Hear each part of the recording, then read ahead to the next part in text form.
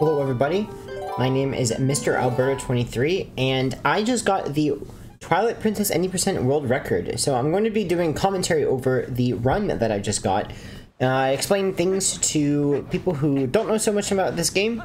And so without further ado, this is the speedrun. So we start off with the run. We can actually skip cutscenes in this game. So anytime we need to skip a cutscene, we can just double tap the start button. That's faster than watching them. What we're going to do is we're going to take this boulder over to the gate over here, and that's going to allow us to clip into the gate. Basically, the boulder prevents us from falling out when we side hop in. And then, with the bonk, it's actually random whether the clip works. So, like, first one you see, it doesn't work. But eventually, you do clip if you try it enough times. Just gotta bonk and hope that you clip through. And then, when we're on the other side, what we're going to do is soft reset at the same time as it voiding out. And so that basically, that's frame perfect. That allows me to, instead of voiding out on in the regular game, we void out on the title screen. And that gives you control of Link. And then we void out again so that we can save warp. And what that's basically doing is I'm now copying over the title screen file. So the title screen here that you just play on, that actually occurs on a certain save file. Now we're on that save file and we get access to the properties of whatever it was on the title screen. So first of all, we spawn here for some reason. We spawn in Woods. I guess that's where the title screen takes place. And there we get different properties. So you also notice Link now has the sword and the shield. So that's so that Link has that for the title screen. The other thing is that Ordon is in a different state now. So when we go back to Ordon later, we'll notice that it's in the advanced state. So that's going to skip a lot of the intro. So normally you're supposed to go through an entire intro. You're supposed to get the slingshot. You're supposed to get the wooden sword. And we're just going to skip all of that. And immediately we're going to be heading towards the cage to free the child and the monkey that are trapped in the cage. And so this, normally there's supposed to be background music going on, like do-do-do-do, do-do-do-do, do-do-do-do. And so that is not playing because we never activated that mission, but if you come over to this area, you can still free them. So we're here early. All the rolls in this game, it's very important to roll frame perfectly. So when I roll, I press the A button. I try to press it on the very first frame available. It's very important up slopes because when you're going up a slope, Link's speed will drop after a lot, even after a single frame, and then you can never get that back for the rest of the time of being on the slope. But when you frame perfectly roll on the slope, you keep your speed for a lot longer, because normally Link rolls a lot slower up slopes, but you can keep that for a lot longer if you frame perfectly roll. So try to do that as much as possible.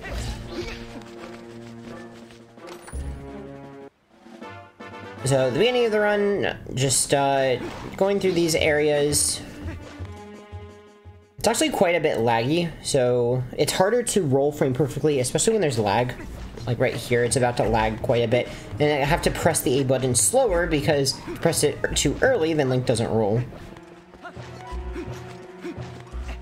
So you can tell if every roll is frame perfect by seeing if the HUD in the top right, the buttons, if they stay dim.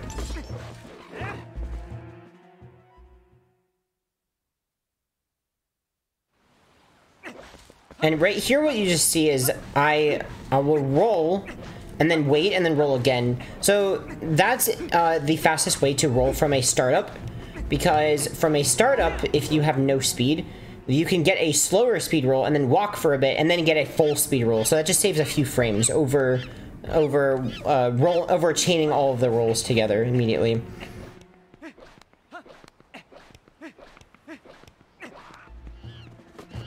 So a good cage break time is sub 4, so definitely not the best start. The best I've ever gotten is the 355, so there's a decent bit behind that, but lots of gameplay left. So there's a lot of RNG coming up in the run. The part that we're about to do is herding all the goats. And the goats have quite a bit of RNG, quite a bit. So the way the goats work is that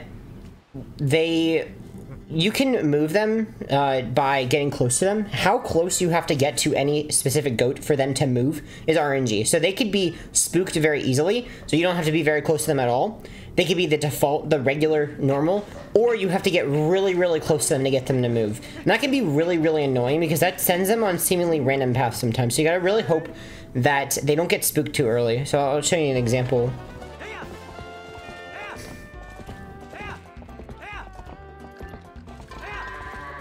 I guess none of these are getting spooked too early, so it's good RNG here.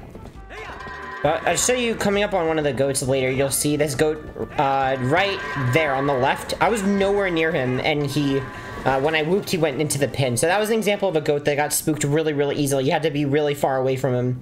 But you didn't have to be very close at all, and he noticed you. But sometimes you have to get really, really close. So yeah, sub 18 is a pretty good goat's time. The best, I believe, is like a high 15. So now that that's done, that's another RNG part of the run.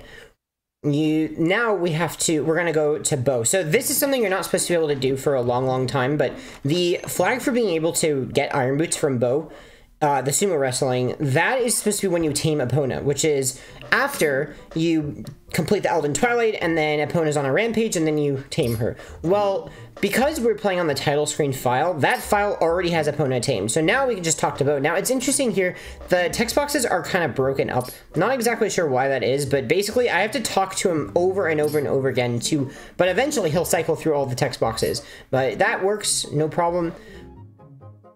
And so we're going to start the sumo wrestling, and this is another big RNG part of the run. So by RNG, I mean it's random. So basically there's in the first phase, there's 3 things Bo can do.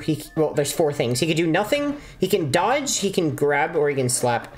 And we want him to dodge or do nothing. So I'm always going to go for a slap, and so he slaps, so we kind of just trade. But now he moves to the side, and that slap will hit him. So I can one-cycle him off the ledge with a slap, so that's why I always go for a slap first. But actually grabbing, going for pressing A, so I'm slapping is B. If I press A instead, that's actually a higher chance of working, but it doesn't push him as far. So I actually go for slap first all the time.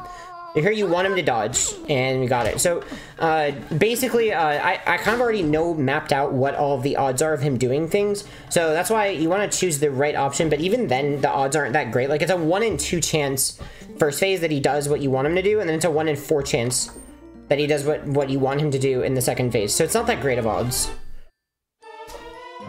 So, decent iron boots. Actually got a gold there. That gold I had not been able to get that gold there, which is basically a best segment. The best I'd ever done that segment, because I could never get the odds for Bo. But finally I was able to get it this time.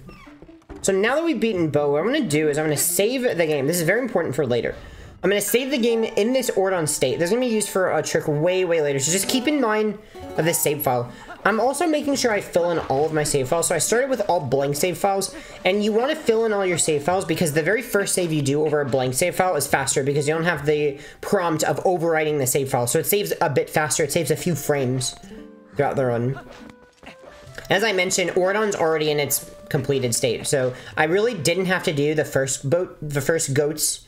I didn't have to get the slingshot or the wooden sword or target practice any of that. And we can just go straight to becoming wolf.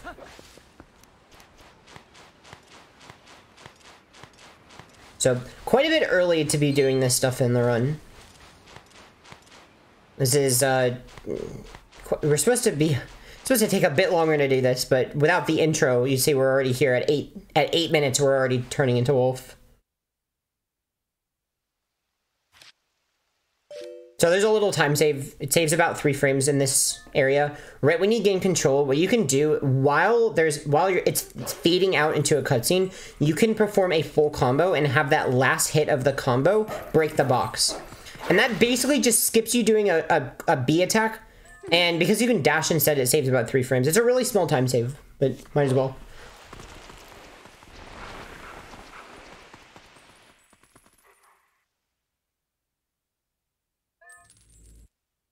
So wolf controls are a bit wonky.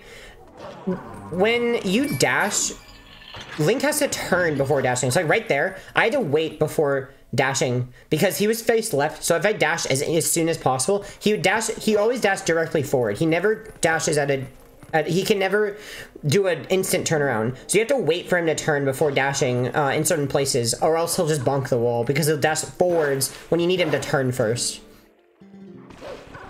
So for example, doing a 180-degree turn, so like right here, I'm faced kind of away from where I want to go, so I have to turn before dashing, or else I'll just bonk the wall. Just gotta wait just a tiny bit of time. It's mostly notable for 180-degree turns, because when you dash, Link has to completely turn around, so often he'll just do this weird wide circle instead of dashing directly in the direction you want.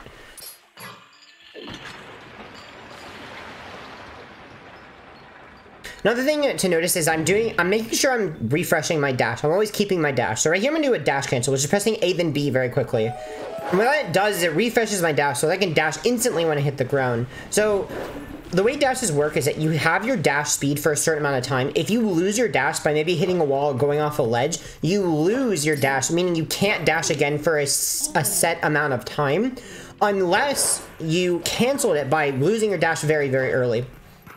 So here I'm trying to jump off the ledge and basically make that part fall down, but actually I went too far left, so I have to jump down again. It was to try to avoid this midna text, but I kind of botched it. Had to go all the way around again. So here you notice right there, I was actually able to jump a lot quicker after that text. It's frame perfect. You can press A in a 1-frame window, and it skips this animation of midna kind of going towards the ledge before you can jump. I kind of just mash for it. I just mash the A button and hope that I get it on the correct frame. So we'll see another one coming up later. So there you can't do it. It's only after text boxes. So here there's one. So I'm going to try to mash A. So that's the animation. I did not get it that time, but that animation I was trying to skip of midna going to the ledge before jumping. And there's another frame perfect skip. There's supposed to be a midna text there, but if you do a frame perfect right after canceling the cutscene by pressing the start button twice, you can then perform a frame perfect jump attack to skip a midna text there. And here again, making sure I time my dashes correctly, that I always keep dashing. So I'm never losing my dash. If I dash, I either A, do it very close to a ledge, or B, I do it so far from the ledge, but by the time I reach the ground, I can dash again. And if all else fails, if I do lose my dash, maybe I lose it for a split second, it's faster to B attack than running for a little bit, because B attack has faster speed. So if all else fails and I lose my dash, because I just have to, I B attack, so that I don't have to walk for a bit. So these are just a bunch of things to make sure that I'm always moving as fast as possible as Wolf, and not just kind of walking, waiting for my dash to refresh.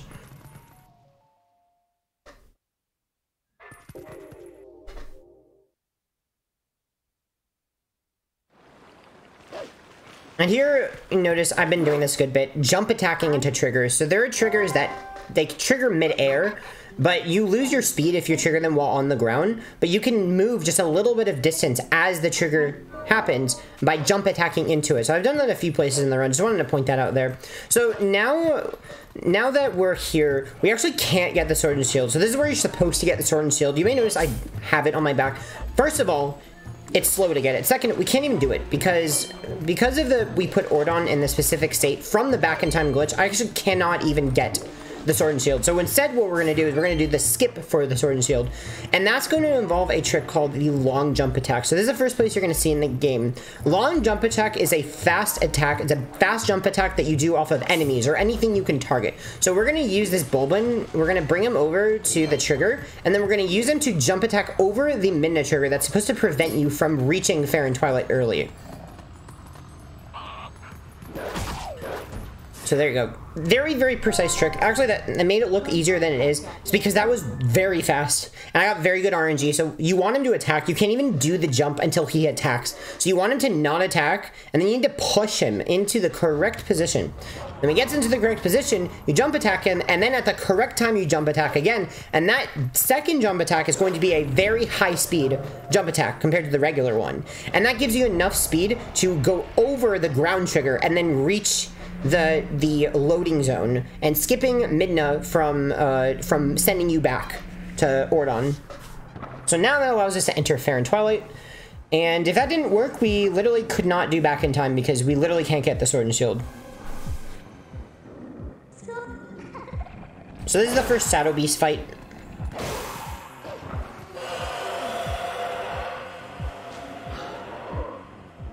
Shadow Beast can be kind of annoying. You need to get the last two, or all three, grouped up.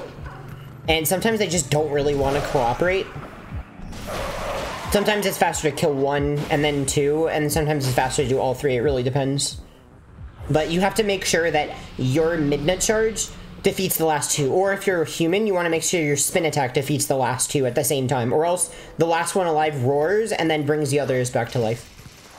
So here, we didn't even get the Elden Vessel. So not the Elden Vessel, the Fair and Twilight Vessel. We're not even going to beat Fair and Twilight. Nice bonk there. We're not going to beat Fair and Twilight. Oh, here you're going to notice a frame perfect dash. There we go. So that, there's a 1 frame window where, so when you finish digging, Midna's supposed to then hop on Link's back. But there's a 1 frame window before Midna does that you can input a dash. So I got it both times there.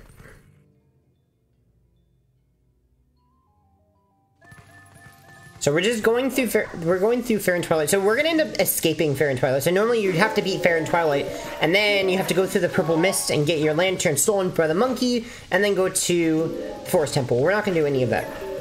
Instead, so we're going to be going to Forest Temple without even clearing Fair and Twilight. But first, we're going to be getting the Master Sword very, very, very early in the game. So this is a really big sequence break. The Master Sword you're not supposed to get until way, way later in the game. You're not supposed to get it until after you've beaten Lakebed Temple, which is the 3rd dungeon in the game. Instead, we're going to get it before entering a single dungeon. And that's with a super jump from a Midna charge. So if we push up against one of these Shadow Beasts and he does the correct attack, we can just barely land on the wall out of bounds here. So these Midna charges, they have a lot of speed. And so you can get them angled upwards if you do them correctly. There we go. So we actually got to this out of bounds area. And then we can jump over a gap and then reach the landing area and then enter the Sacred Grove really, really, really early in the game. And so you have to be Wolf, so that's why it's kind of wonderful that this even works. It's kind of crazy because you can't howl at the statue unless you're Wolf. You have to be Wolf for this to even work. This was mega patched in HD. This is not possible to do in the HD remake version. This is the GameCube version, by the way. This is not the Wii version. The Wii version is a different speedrun. Actually, the only difference between this and the Wii version is that the Wii version, you can't LJA. You can't do the long jump attack. There, I climbed really far left, and you actually kind of saw Wolflink popped up in an instant.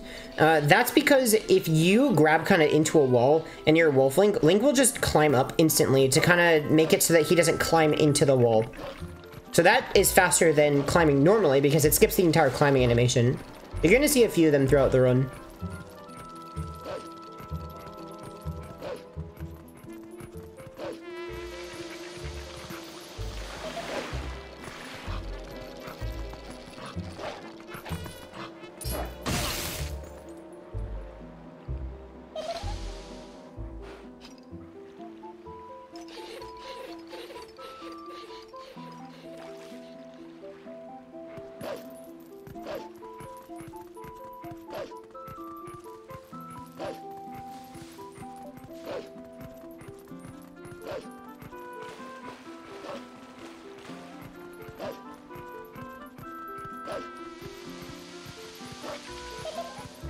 So nothing special here, just running around as Wolf. Gotta make sure the angles that I take are as tight as possible. You see me hugging walls as closely as possible, just to make sure I'm taking the shortest distance possible. Just little things to think about to save frames here and there.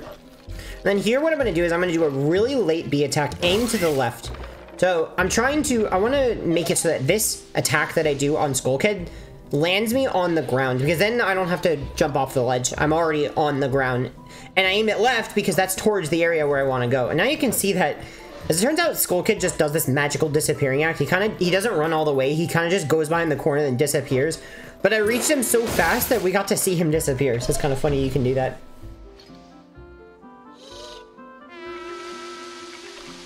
And here you're going to see an example of me losing my dash. I do this on purpose.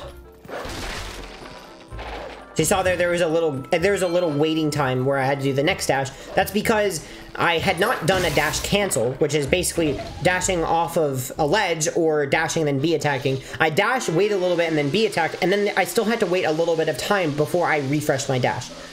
But luckily it doesn't lose time there because I have to wait anyway. So I'm kind of just taking a path here to make sure I always hit the Skull Kid at the same time right after he breathes. I have to wait anyway because he'll just teleport away if you jump attack him too early. So all that movement I did just around in the like an kind of like a ellipse shape path was just to make sure that my timing was correct.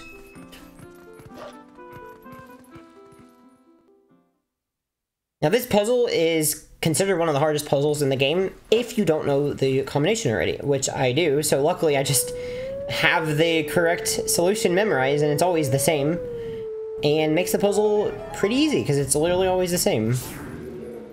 Just for show, I like to, there's a 2-frame window after each jump, before each jump, that you can input a sense. Doesn't do anything, it just looks cool. Try to get all of them. They're all 2 frames. Does not accomplish anything besides looking cool. Oh, I just failed one. Oops. Well.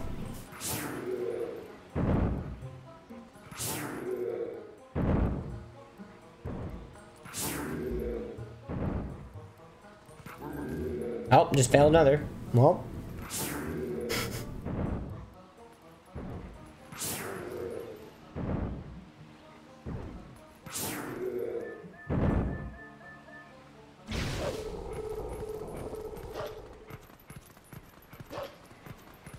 Alright, and now we have gotten the Master Sword at the 21-minute mark, when normally it's supposed to take well over an hour to get this, so very early in the run. I'll go over in a second why we do this, but it is actually, it saves a lot of time throughout the run. I believe it's about 20 or so minutes that this sequence break saves. Not possible on the HD Remake version. The way they patch this sequence break on the HD Remake, which is on the Wii U, is first of all, they added a gigantic wall to the out of bounds area that prevents you from going too far. As soon as you get up top, you're just blocked by this gigantic wall. And secondly, they changed the way the Shadow Beast attacks. So that attack, well, actually, there's 2 different attacks you can do. There's an over the head swing and a big wide swing. The big wide swing is the one that we want. But they removed the big wide swing on that Shadow Beast so that he only does an over-the-head swing, which you cannot get to the out-of-bounds area. Though I believe I saw somebody in the Discord at one time say that they did get out-of-bounds with that jump. So that might not 100% be true, but I at least know that the way that we do in the speedrun, we really want him to do the wide swing. It is definitely at least easier, but apparently the other way is possible too. So... But it's really that big wall, that big, gigantic wall that's preventing the HD version from ever getting to the Sacred Grove because it's just too big and there's no way to get around it.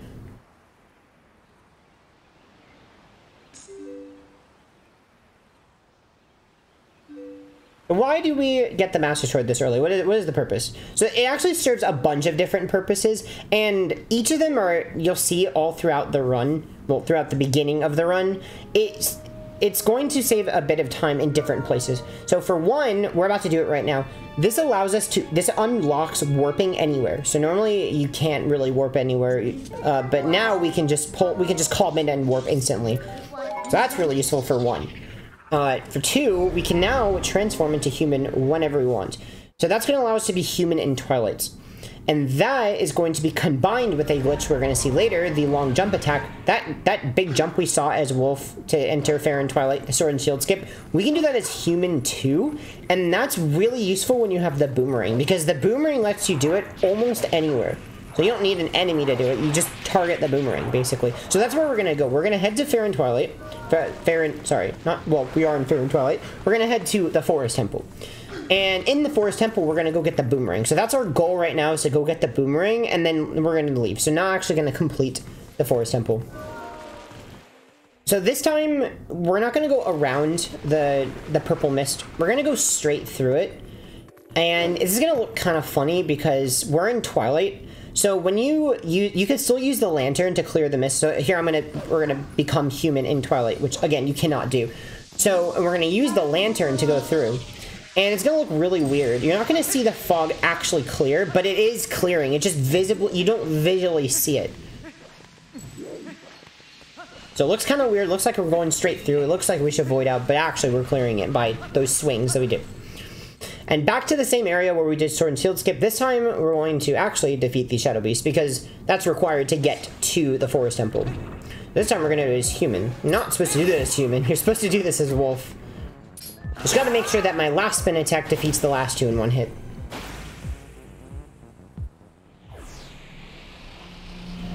So, you remember that save that I made earlier, way earlier in the run? I made a save right after defeating Bo.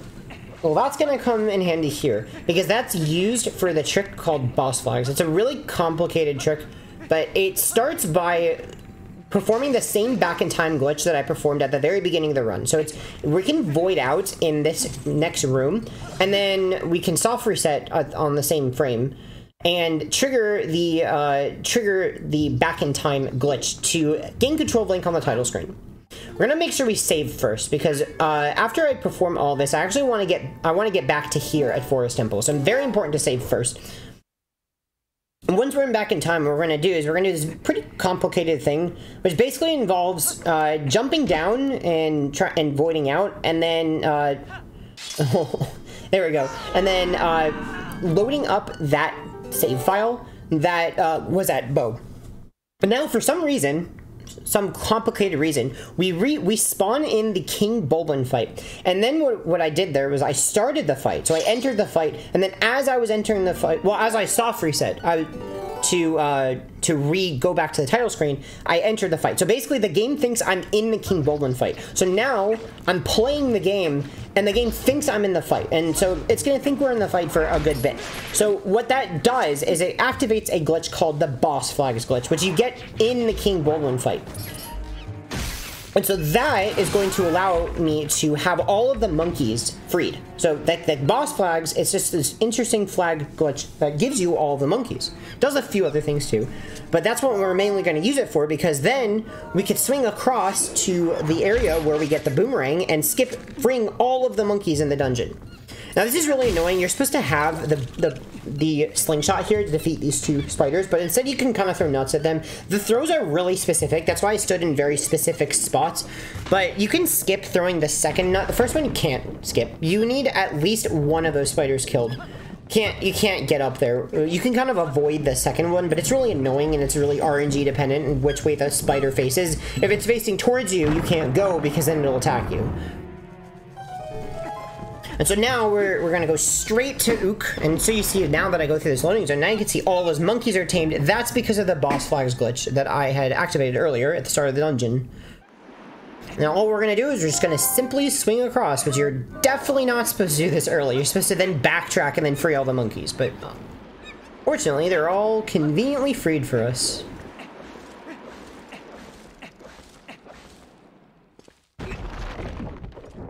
So here's actually another example of how the Master Sword, the early Master Sword glitch saves a lot of time. This fight is supposed to be in 2 phases, but the Master Sword deals double the damage of the regular sword. So instead it's going to be 1 phase. That's going to save a good bit of time. And we're going to see that later too. Just the Master Sword dealing double damage, making fights faster.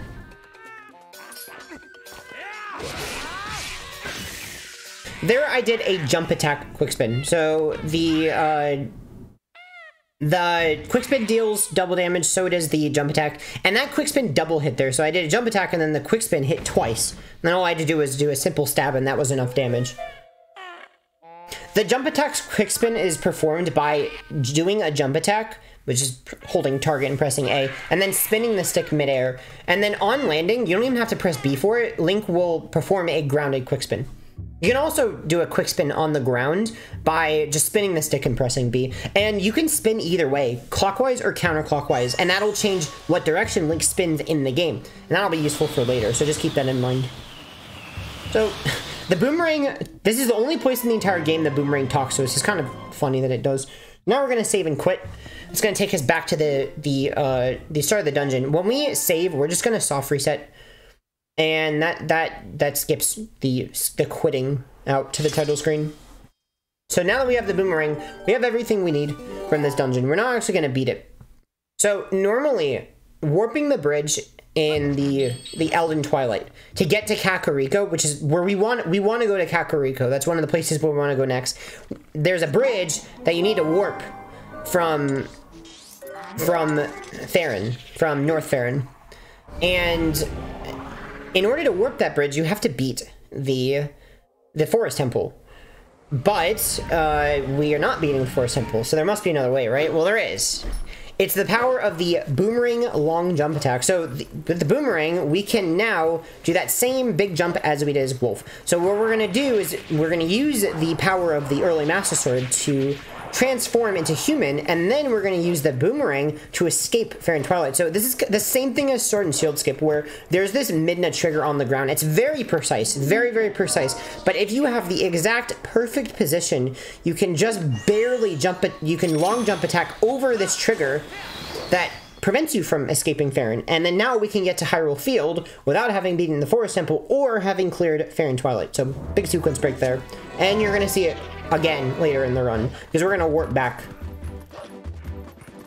So we're going through Hyrule Field. We're going to take a right. We're going to go towards the Elden Twilight first. This is the first place we're going. And so there's supposed to be this mailman trigger where he goes, hey! And then he runs up to you and gives you mail. Well, we can skip that trigger by, again, doing a long jump attack over it. So just the gist of how a long jump attack works as boomerang, with the boomerang, if the boomerang's out of bounds, which you saw there, it was out of bounds, then, or if it's over a ground that is higher than the ground that Link is standing on, it will make Link do a faster jump, much, much faster jump than a regular jump attack. And you don't want to press target. Actually, you automatically target the boomerang. So if you press target, you press the L button, then that actually breaks the target from the boomerang, and then the trick doesn't work. So you actually just pull sword and press A. You don't even hold target at any point to get the trick to work. It's actually pretty simple to do. Just make sure the boomerang is out of bounds or it is over ground that is higher than the ground that Link is standing on. So now we're heading to Elden Twilight. First place is the Gorge. So this Gorge, this is where you're supposed to warp the bridge.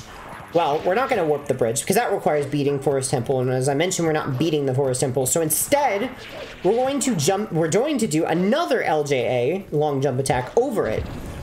But first, so when you first trigger this cutscene, it's supposed to force warp you away so that you warp the bridge. Well, we don't want that. We want to go straight to Kakariko. So instead, what I'm going to do is there's a 1-frame window right there. There's a 1-frame window where you can perform a jump attack to in between the two cutscenes, so that you void out and respawn in the area, which prevents you from warping away. That's important because while we're here, we want to go to Kakariko Village. Failing that 1-frame trick loses a minute because then we have to come all the way back here and then finally go to Kakariko Village. So here we're going to skip the Gorge. The first part is called Rupee Roll. We're going to take this rupee and put it on top of this fence. And then that way, when we're going to LJA onto the top of it, that basically gives us rupee text.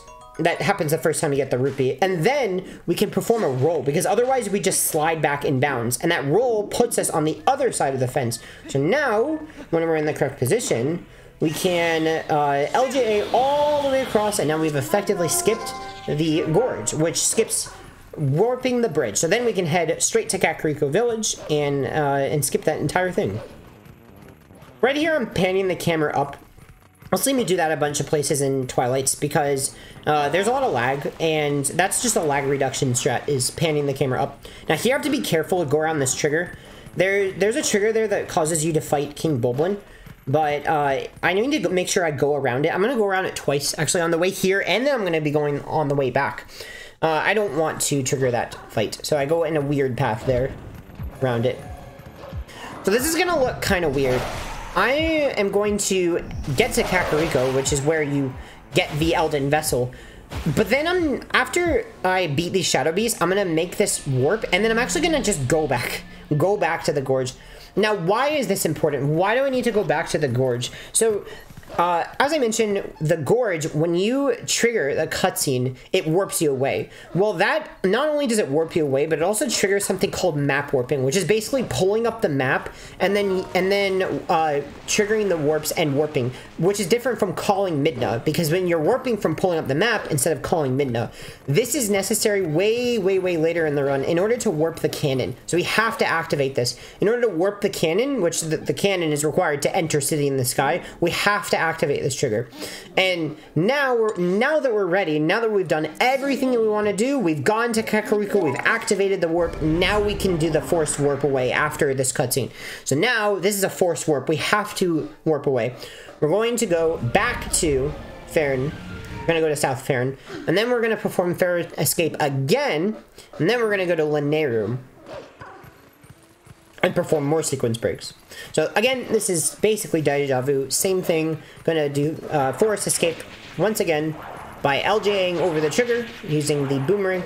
Another thing to mention that you may notice, this is true for all first-person items, not just the boomerang. So, well, really in this run, actually I think it's just boomerang and claw shot. I don't think it's all first-person items, but what I'm doing is I'm pressing C up before pulling the boomerang. So you just saw it there. You heard the me entering C up. That's faster than just pulling the boomerang regularly. That saves a good bit of time. You're going to see that with claw shot as well. There's another way you can enter faster, and I'll mention that later, but that's basically by holding target. Now, you're going to see that later in the run. You can hold target and then press the item, and that also works as well. Faster than just pulling the item. You hold target, pull the item, and then let go of target. So again, now we're headed to the left. We're headed towards Lanayru. And again, panning the camera up to reduce lag. And so Lanayru has this big fence in the way. So we're gonna do a sequence break to get to Lanayru. Basically what we're gonna do is we're going to bonk the gate and then side hop, and it's RNG whether you make it through. So sometimes it takes a few times, but eventually it works. Just like the gate at the start of the run, you can go right through it. And then now we're actually accessing this area from the backside. You're not supposed to access it from here. And then also don't mind the sky, it's green. Don't worry about it, it's okay. The sky is just green. Very interesting. Yeah. Anyway, so now we're in Lanayru. So we're also here as humans, so keep in mind, as human, we can sink down. That's something that's very, very important. Because we're going to perform a big sequence break to reach Lakebed Temple early. So Lakebed Temple is under Lake Hylia.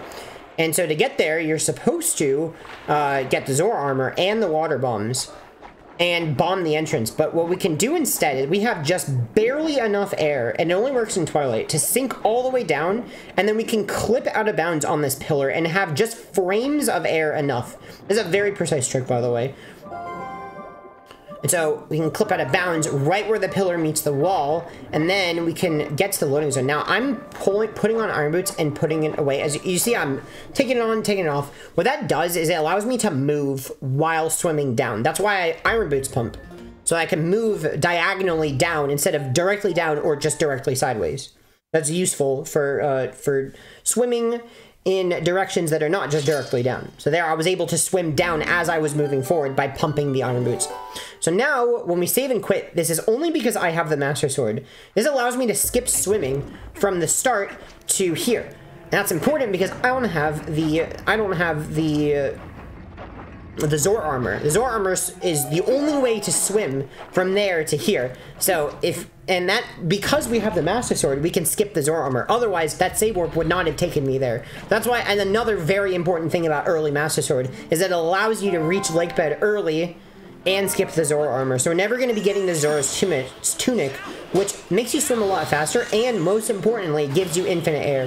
You can see a bunch of LJAs here to skip bombing stalactites, a bunch of things. We're supposed to have water bombs here, but we just completely skipped them. And as I mentioned, we're here really early. This is a really big sequence break, and it only works in... That pillar clip only works during Twilight, because when you've completed an linear Twilight, then the water is higher, and then you don't have enough air to reach the bottom, unless you have Zora armor. Nice bonk, by the way. So, we don't have everything we need to beat this dungeon. So, I'm actually going to be getting Uku, which is basically a shortcut that opens up, that allows you to enter and exit a dungeon. So this cute little chicken, I don't know if you call him cute, but basically he allows you to warp out of the dungeon. And then you can call him to warp back in. That's gonna be very important. So why can I not beat this dungeon yet? That's because Morpheal, the boss of the dungeon, You're supposed to have Zor armor, for one. I don't have it. But the fight is so long that you cannot do it in one air gauge. You need to refill your air. And so that requires something called the water bomb, which is a bomb that you can pull underwater. There's a glitch with the water bomb that refills your air. So we have to get water bombs. But I don't have a bomb bag. And I can't get a bomb bag until later. So until I've gotten water bombs, I cannot beat this dungeon. So I'm going to have to come back. But good thing that we opened the shortcut. We can come back later. More LJAs to go faster. And so now we're going to go to the claw shot. Now, we're going to do something really interesting. This is another property of boss flags, which we got earlier at the Forest Temple. Boss flags makes it so that you can trigger this boss fight from just taking the exit. We're going to take the exit into the room and just look up. And that allows us to trigger the fight from the exit going backwards. It's really funny. That's where you're supposed to leave instead of enter. And another example of where the Master Sword comes in handy here. We can do a 1 cycle on this tongue, so it deals double damage for 1. So instead this would have to be 2 cycles. And the way to 1 cycle is you have to hit the tongue fast enough that you connect all 10 hits.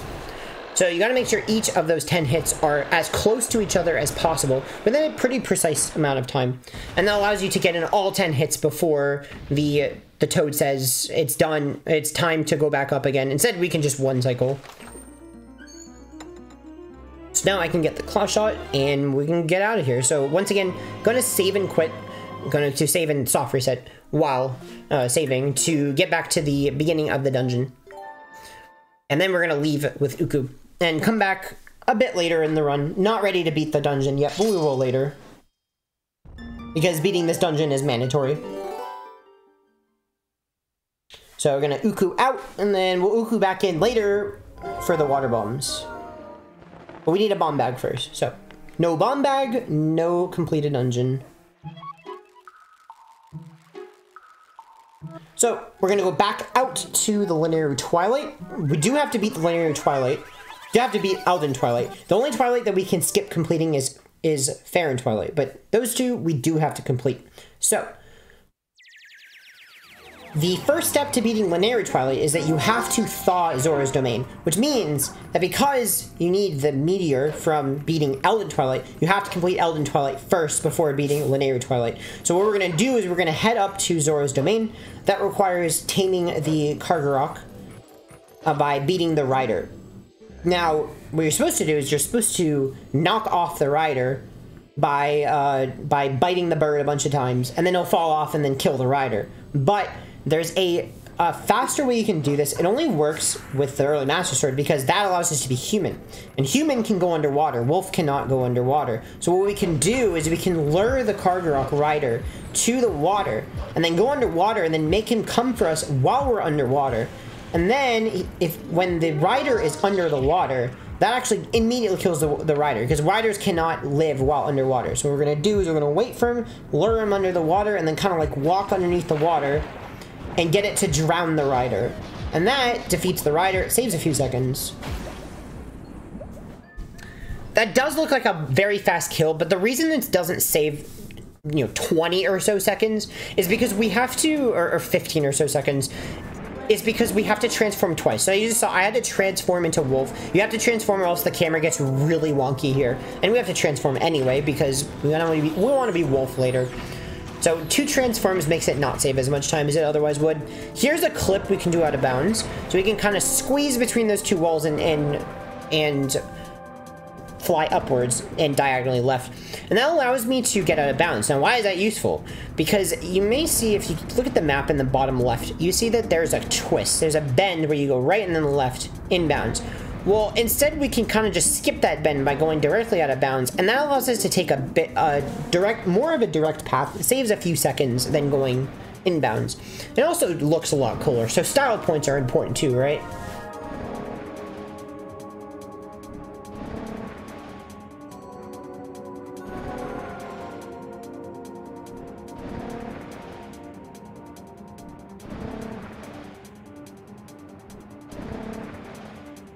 Just want to make sure we take as direct of a path as possible, because the shortest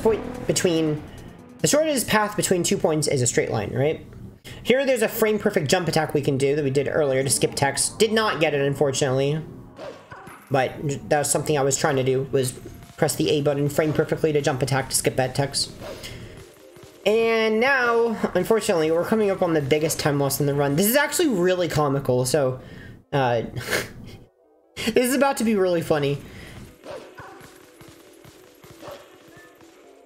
So we want to climb up to Zora's domain. So it's frozen, unfortunately, so until we thaw it later, we're gonna have to climb up these icicles.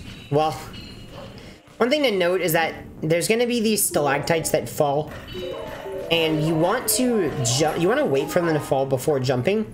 So, but me, I'm trying to jump as early as possible, so I don't want to wait too long. The first one, wait, we're good. Second one, gotta wait, and jump too early. I remind you guys that this is still the world record. I promise you this is the world record, but pretty silly mistake. It gets worse. So, we'll make our way back up again, try number 2. Well, now I gotta count correctly, the minimum of jumps. And I miscounted. And I guess here I didn't really know where to go. I don't even know where to back this up.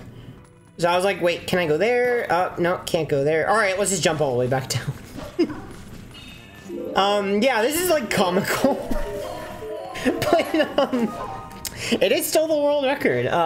But yeah, that was a minute time loss right there, unfortunately. That was the biggest mistake in the entire run. I think it just makes it even more sweet, the fact that the world record has like a big mistake in it, so that it's not just some kind of crazy perfect run. I mean, it still has definitely room for optimization, as you saw there. So anyway, finally heading our way to Zora's domain. Now we're going to defeat the Shadow Beast, and we're going to trigger the warp. Now this is an annoying fight because it has a divider, so we just want to be very careful that that midnight charge, that those last 2 Shadow Beasts, we don't want it to hit the divider, because if the divider interrupts your attack, which is it's meant to do, it's meant to so that you accidentally bonk the divider, that makes it so you can't attack the second guy, and then he roars and then brings all them back to life. Just gotta be really careful with that to make sure that it doesn't happen. There's gonna be a few others in the run that are like that. So now that we have triggered that warp, we're gonna warp back there later. So we triggered the warp for Zora's domain, and we're gonna warp back there after. But first, we're gonna beat the Elden Twilight, because we need it for the meteorite in order to trigger the waterfall, the frozen Zora's domain, which allows us to beat Linear Twilight. That's why we have to Elden Twilight first. So we warp back to Kakariko, and now we're gonna complete the Elden Twilight. So we get the Elden Vessel, and we're gonna complete the Twilight. So a good Elden Vessel is a 46. The best is 45. Mine was a 47, so not too great, but stay tuned. Okay, so a cool sequence break you can do here. You're supposed to go to the sanctuary, then watch like a big cutscene, and then go into the basement. Well, we can enter from the backside. Again, because of the early Master sequence break, we can clip in from the graveyard into this area. You're supposed to exit, but instead we can enter through there as human. And then, we're also going to, now we're going to finally exit the correct way. So we entered from the exit. Now we're going to actually exit through the exit. And then we're going to trigger a cutscene that's supposed to have triggered when you exit for the first time. And now we'll collect that tear from earlier. The way tears work is they actually take a while to form, and then they usually form high in the air, so you have to jump attack them, because otherwise you'd have to wait for them to come down. It means that there's a lot of downtime. After defeating a bug, there's a lot of downtime before you jump attack the tier. So often we're going to be getting rupees. Now, why do I need rupees? Later on, we have to pay 300 rupees to fire in order to warp the cannon, in order to repair the cannon to get to City in the Sky. That's going to cost 300 rupees. So I'm going to make sure to get as many rupees as possible until then. So a lot of the times we're waiting for tiers to spawn and be fully formed, and in that time we can get rupees. So here's the Elden Hotel. Another comical mistake here. I wanted to light the thing on fire, but then I grabbed the wrong one. There we go. Alright, light the fireplace. There we go. And that makes the bug come out.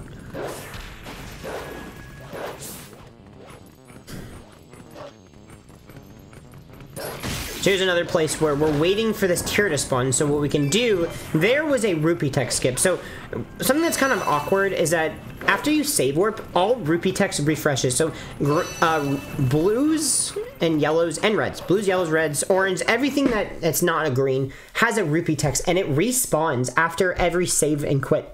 So this is something that was fixed in HD, but in the GameCube version, we have to worry about rupee text, and it's slow because, you know, you get rupee text. You don't want to, you know, watch that quick showing off the rupee. So what we want to do is we want to be airborne while picking up the rupee for long enough. So that's why I do that side hop over the rupee to skip the text.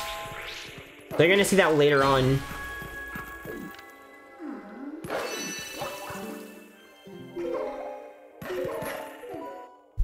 There's a trick coming up that's it's a way you can skip the entire interior of the bomb house. So there's this big house that you're supposed to enter, and then you're supposed to explode the house, and then that will defeat the 3 bugs to get the 3 tiers.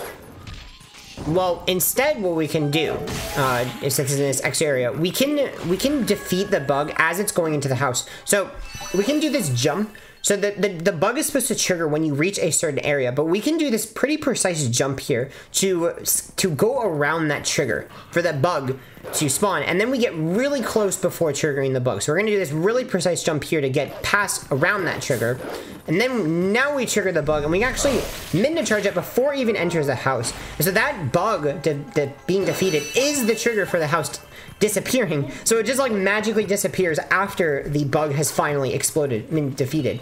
So it looks kind of weird. And that skips going in the interior of the house, saving about 40 seconds.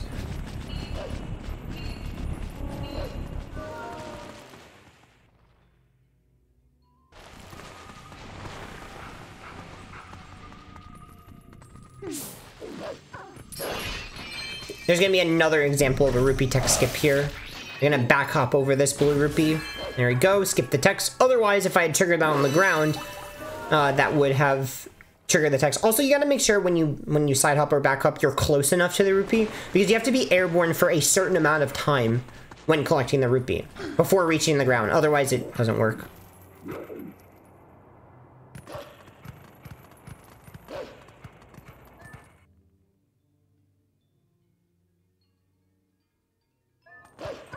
Alright, now we're heading to the Death Mountain Trail and finishing up Elden Twilight.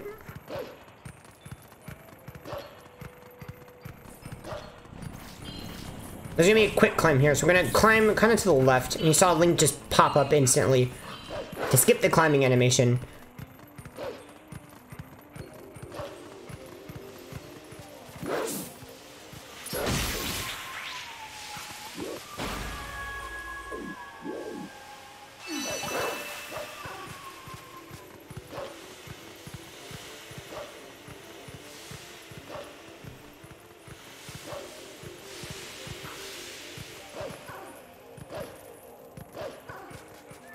Alright, and then there's a Shadow Beast fight, so this is where we're going to be activating a warp. We're going to be coming back here after we're done with Elden Twilight to get the meteor, and then that is going to thaw the Zora's Domain. Now here's an example.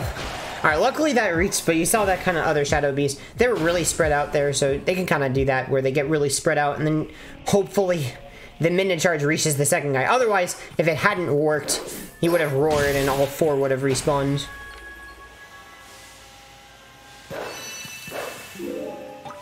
It really just shows, you saw how long I had to wait for that tier to form. It really does take a while. It takes a few seconds for you to be able to collect the tier. Alright, so one more.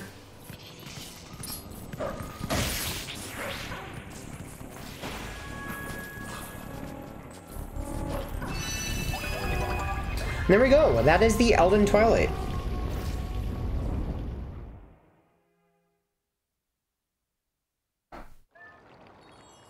So now that we've completed it, then we're going to warp back to the area in Death Mountain Trail, and then get the meteor.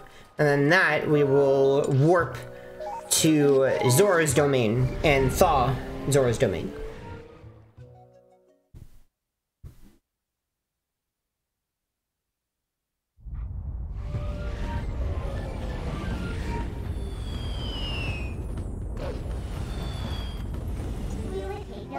Whenever you transform in some areas, you gotta make sure you're not visible. So there, we went behind that wall before transforming. Now, we're gonna be human. We're gonna use the power of the early masters again to transform. And that's important because when we reach Lanayru, there's a cutscene that you're supposed to watch. It's the Rutella cutscene.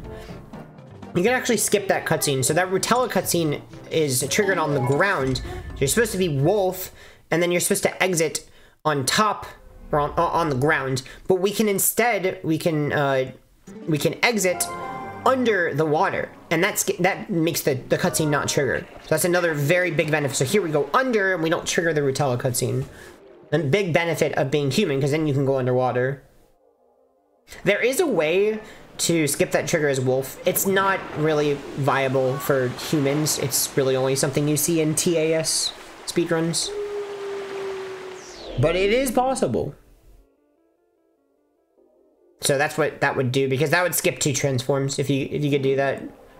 We're gonna have to transform back again into Wolf.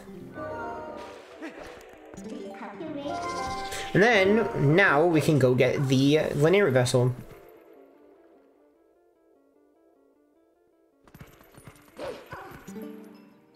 And then we will complete the Lanayru Twilight, which is the longest Twilight. And this Twilight is gigantic, because you have to go all the way to Castletown. That's why it's a really long Twilight. It's a very big map to cover. So, longest Twilight.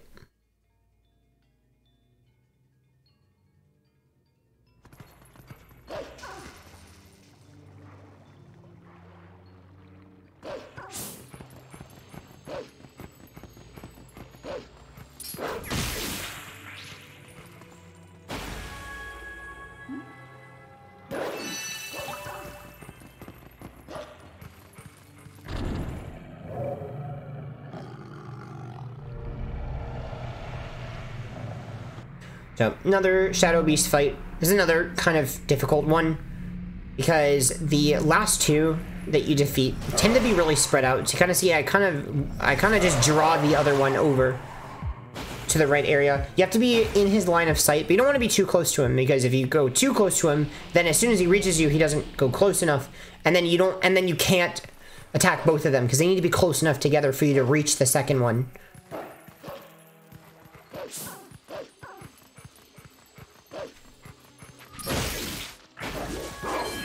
Again, getting rupees because we want to get to 300. Now we're going to warp back to Zora's Domain. There's a lot of warps back to Zora's Domain. There's quite a few left. I think there's this one, and then there's 2 left after this. Now we're going to get the wall bug. There's a manip we're doing for this wall bug. We want to make it so that the tier goes towards the edge right there. So you saw the tier, not the tier, the bug. When it gets defeated, it goes towards the edge. Now the tier is really close to where we want to go. Again, we're going to go underneath the platform so that we skip the Rutella trigger, well, by swimming. And then there's a pretty precise side hop you can do. It's a 3-frame window. There's a side hop you can do with this setup. There we go. And just barely reach that ledge there. Very barely. And what that allows us to do is it lets us reach the waterfall bug. So this bug is tucked in within the alcove of the waterfall. Now, it's faster to do that than putting on boots and then going to the right side and then going up by a good bit. By a decent few seconds. But it adds in this pretty precise side hop. But it does look cool, and style points matter. So here's a lily pad bugs. They can kind of, it's RNG how these bugs behave. A lot of the bugs, it's RNG how they behave. So like there, that bug dodged me. It's kind of not really my fault. They can line up, or you double hit them with the same first attack. And I've gotten that, it's very fast. But it's, again, RNG. It's just random whether it works or not.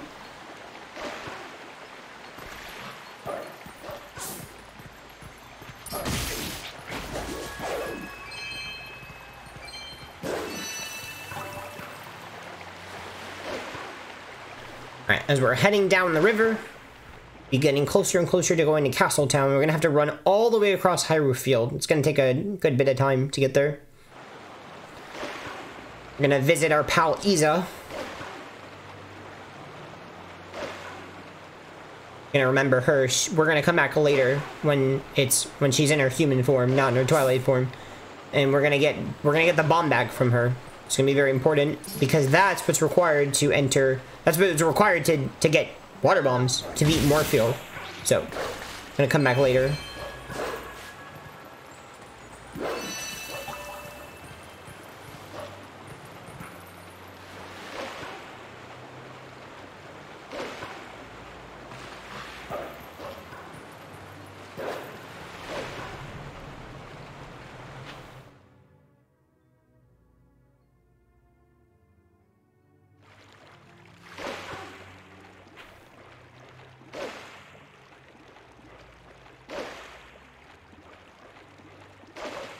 Alright, and again, the camera is panned up to reduce lag. All the way across the field. Now the reason we have to go to Castletown is that there's a bug there. So, they put a bug all the way in Castletown. But, conveniently, we trigger a warp along the way, and that warp will be used later in the run. We use a lot of the warps. Actually, I think pretty much, almost all of them we basically use. I come back to these places a few times, so lots of warping in this run.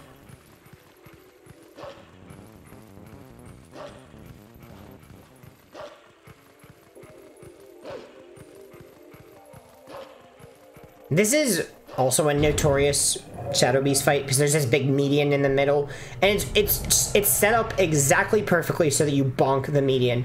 There's a specific way that you can manipulate the Shadow Beast to make sure that doesn't happen. You also you have to make sure you target them in the correct order. So I'm gonna make sure when I do the B attack, I target the one on the right and then on the left. It was really fast, so it's kind of hard to see it, but that makes sure. So when you target the Shadow Beast, when you attack them in reverse order of them being targeted. So, for example, I targeted the one on the right first, then the one on the left. Now, in reverse order, I'll attack the one on the left and then the one on the right.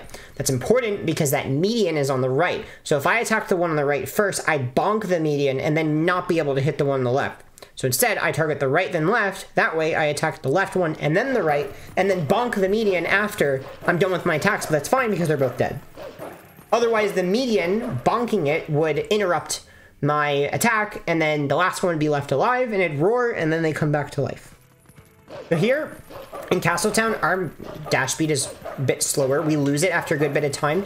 So what I'm doing is I'm pressing A then B, and I'm doing, it's called a dash cancel, and that is the fastest way to move throughout Castletown, because just dashing, you lose your dash speed really quickly after a good bit of time. But so all we want to do is we want to get that startup dash speed when we have our max speed, and then B attack to cancel it, and then just do that over and over and over again.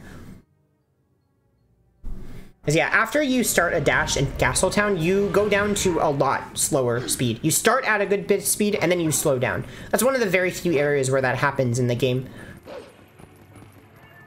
It's a very rare thing. That was the case there, and it was also the case in Eldin Hotel way earlier in the run. But everywhere else, that's not true. So that's like really the only place you're gonna see that kind of AB dash canceling.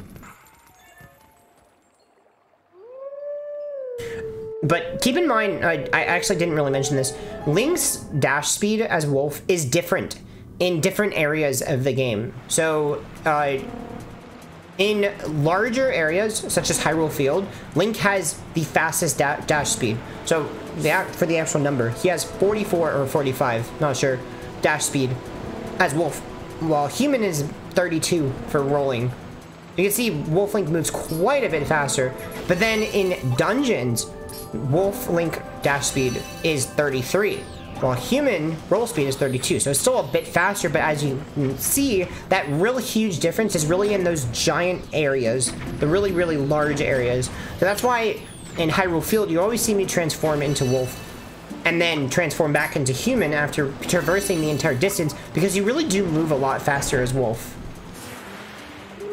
And it's worth it, even though you have to do two transforms because of just how much faster Wolf Link moves. But in dungeons, that's not really the case. Wolf Link really does not move that much faster than Human Link in dungeons.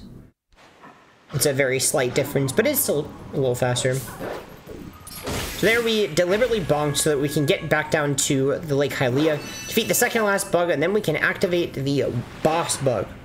This is the final boss. This is the final bug. Really big bug. There's a specific strat for this fight, actually kind of interesting. So you're on this middle platform, and then what the bug does is it attacks you, and then it kind of swims away, and then swims in a circle around the center platform. So we latch on, we do a bunch of bites, and then it swims around. So the way this works is that it will swim around for a set amount of time at least. But it's actually kind of RNG. It's a random amount of time. And it won't attack until it's on screen. It has to be on screen for it to... Like, if you keep it off screen, it will never attack. It has to be on screen to attack. And there, what you want to do is you want to back up twice. Actually, kind of failed there, but you want to back up twice and then hit it as it's charging you, and that will cancel its attack, and then you can latch on. So actually, that first time I kind of messed up, but kind of got a bad water cycle. But I go all the way to the edge of the platform so that those two back hops keep me on the platform. Otherwise, I don't want to go into the water. I need to back up a bit so that I can hit it with that jump attack. There we go, and then I can latch on again. There we go. So that's what I was trying to do the first time. And then here, at the very, very end, when I jump on the bug, I'm going to deliberately bonk one of the legs. So you kind of saw there, it ended the fight instantly. So normally Link's supposed to jump and hit all of the legs. But if you bonk it, it cancels it immediately, because I guess it thought, hey, we're done. The animation's done. The bug's dead. So saves a bit of time. And there you go. That's the last Twilight.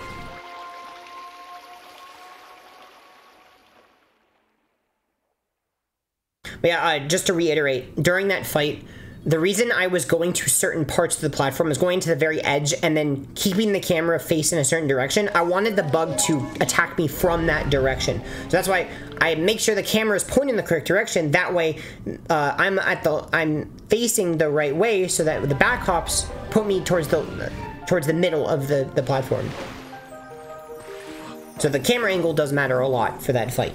So just manipulating the bug to attack from the correct direction. Alright, so now we are going back down the back from Zora's Domain down the river.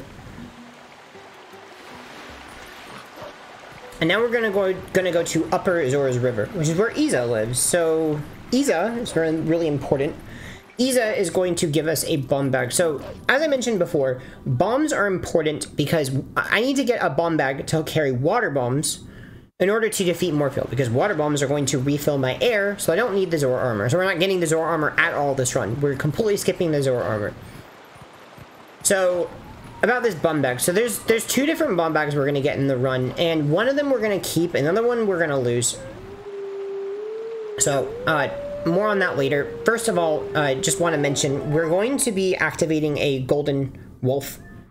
The golden wolf that you normally activate is in Farron, basically right outside of the Forest Temple. But we're not going to be going there. Instead, what we're going to be doing is we're going to be activating a different one outside of the castle town. So this is going to be useful later, a good bit later in the run, because we need to get ending blows so that wolf, when you activate it, you learn a bunch of different hidden skills. The first one, ending blow, is the only one you really need to beat the game, because you need it actually. If you don't have it, you can't defeat Ganondorf. You can't perform the ending blow on Ganondorf to beat the game. So you need that one hidden skill, but none of the rest. You at least need that one. So we're gonna howl, and then that's going to activate the hidden wolf. It shows us where it is. We're outside the castle town. So now it's time to start getting some bomb bags. As I mentioned, there's going to be 2 bomb bags that we're going to get. The first one we're going to get from Iza. So what we're going to do is we're going to help Iza out by defeating these shadow beasts. So Iza's going to flip out, and we're going to beat the shadow beasts. Then when we do, Iza is going to invite us out back. And she's going to say, thank you for helping me, and give you a bomb bag. And so that bomb bag, we can steal it. So what we can do is we can warp out. There's a special way you can warp out from Iza.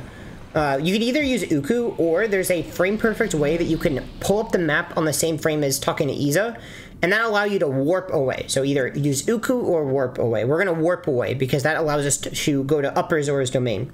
And so we're stealing this bomb bag. So this is a glitch way to get the bomb bag. This bomb bag will only stay as long as we have not saved and quit, which we do have to save and quit later, so we're going to lose this bomb bag. What's useful about it is that it gives us regular bombs, And if we empty them, we can then warp, we can Uku to lake bed and fill it with water bombs. Now, there's a Goron trapped in the boulder underneath the Zora's domain.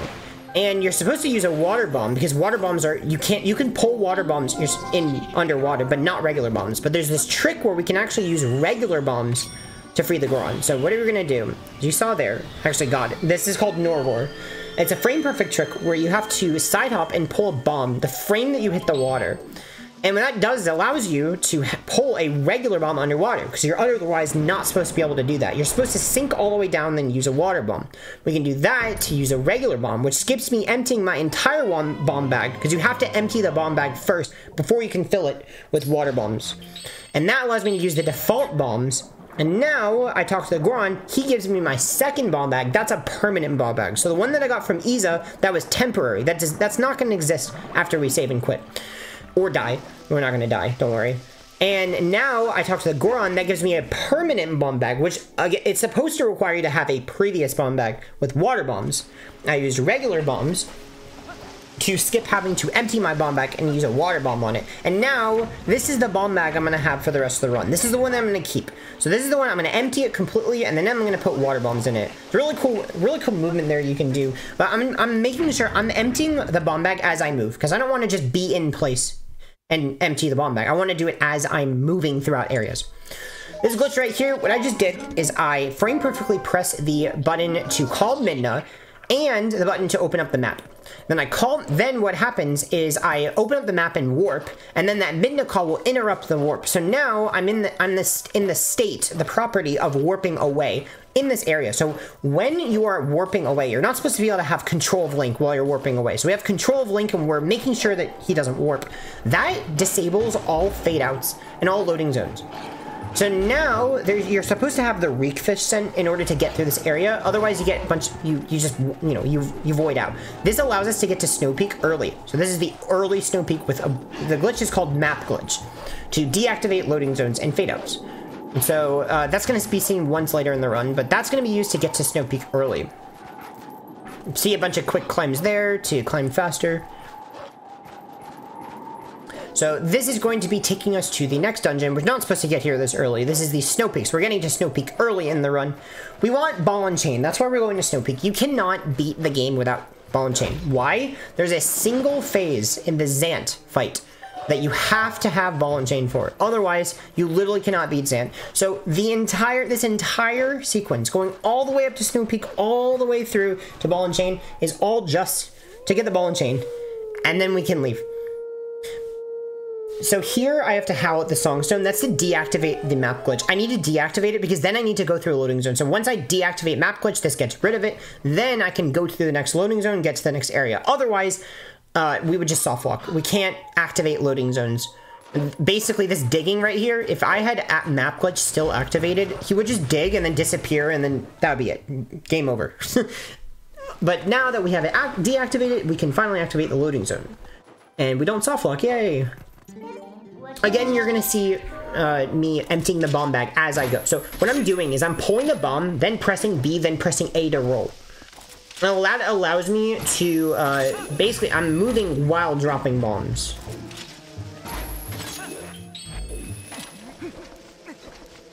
You're also gonna see me pulling bombs midair.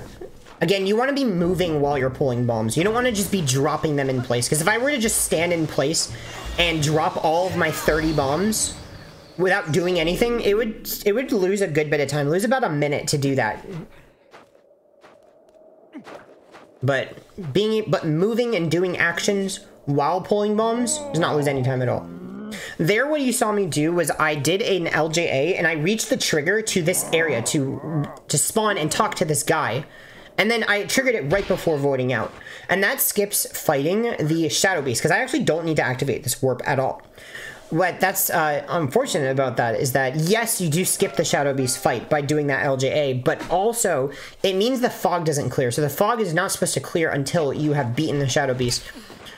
But this fog, it's really annoying. We have to do the snowboarding with this really annoying fog in the way. So literally zero visibility. It's supposed to have cleared. Actually, fun fact, in the HD version, they do the same trick, but there's more visibility in the HD version, even with the fog. The fog is not as thick in the HD version of this game. When I'm snowboarding, I'm making sure to stay airborne as much as possible. And the spin attack keeps me airborne for even more time. When you use spin attack, it cancels your a little bit of your falling speed. And keeps you airborne for just a little bit longer. So that's why I'm doing a bunch of spin attacks, because I stay airborne for longer. So you have more speed when you're airborne. It saves a few frames at a time. And throughout this whole area, I believe the save is just a few seconds. We're taking the shortcut here, so this is a faster way to go. Go up on that left side. And really, just like, how do I do all this while blind? I'm really just looking at visual cues in the background. On the top, it's kind of hard to see, but there's some mountain peaks. There's like the mountain range. I actually aim at that so that I can do this while blind. Otherwise, I really don't know how I'd do this. I don't just have perfect memory. And then there's at the end, there's a midnight trigger that tells you about the dungeon, but we can kind of go around it. I kind of mess up here. I almost got it. I want to do another jump attack to get past, but you kind of saw that trigger. I was trying to go around it, and I was trying to jump attack over it in 2 different areas. Kind of precise. Only saves about a second. So now we have entered Snow Peak. This is going to be really fast-paced. This dungeon, we blow right through it. There's a lot of skips. So for one, because of the LJA, we can do a big skip here. So we can go directly to this area right here and then jump across this gap to get to this part of the dungeon really early. And then it's going to look kind of weird, like we're clipping to the floor. We're actually just claw-shotting, but you can claw-shot through the floor here. That floor is never supposed to be there while you are down there. It's supposed to have broken the floor with the cannon. And then now we're going to do a really cool jump here just to skip claw-shotting. It saves a little bit of time, making sure to drop bombs as we go.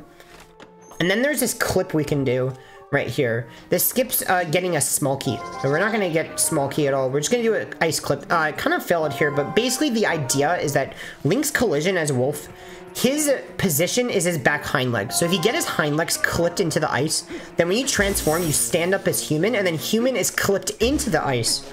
Because Link's, when you transform to human, he stands up and he ends up being where Link's hind legs were. So since his hind legs were clipped into the ice as Wolf, that allows you to clip through it. And then now we have gotten to this area. Now we're going to get to the ball and chain. So we're going to clip past this freeze orb. What we're going to do is we're going to get invulnerability by getting hit on purpose. And then we're at a pretty precise angle. We're going to squeeze it in this opening. There's a B attack we can kind of just jump through. And then we can actually open the door from behind it. It's kind of cool we can do that. It still allows you to do that. And it allows you to skip that freeze orb. Now we're going to fight the Dark Hammer. Gonna use bombs to our advantage. Need to drop them anyway, but that bomb, we can actually use it to damage the Dark Hammer. So, kind of just serving dual purpose. We're wasting it because we need water bombs. So we really want to, get rid of all the bombs in our bomb bag. Because otherwise we can't get bomb bag. We can't get water bombs. Water bombs are required to beat Morpheal. Water bombs are what, you can't pull normal bombs underwater. You can only pull water bombs underwater. And the water bombs we'll use to refill our air so that we can fight underwater bosses. It's not just for Morpheal, it's also for Zant too later. We get our ball and chain. This is all really the only reason we came here. We need ball and chain to beat Zant. But before we go, there's some really convenient rupees. As I mentioned, we need 300 rupees for a city in the sky in order to warp the cannon. We need 300 rupees to repair it. So we're gonna get those there's an orange rupee there, 100. There's another 100 coming up later. So really, just about to get 200 rupees in this dungeon. Really, really convenient. So there's one there, and then there's another one here. There's these 2 bubbles. You can use ball and chain to defeat them, and then try to skip the rupee text by side hopping. And now that we have fully emptied our bomb bag, now it's time. We have a bomb bag, it's fully emptied. Let's go to Lake Bed. There's 2 really convenient chests that have the water bombs. We're only gonna get one of them because we don't need the other one. We're just gonna get this one. And it gives us 10 water bombs. Better not waste them. Those 10 water bombs are the only water bombs we're gonna get for the entire run. So better make them last. So this is gonna look a lot like the very first Lake Bed trip, where we are going to use LJAs to get through this area a bit faster. And then we're gonna go beat Morpheal. Now, you're supposed to get the boss key, but we're gonna skip the boss key. There's a clip you can do. Skip the boss key.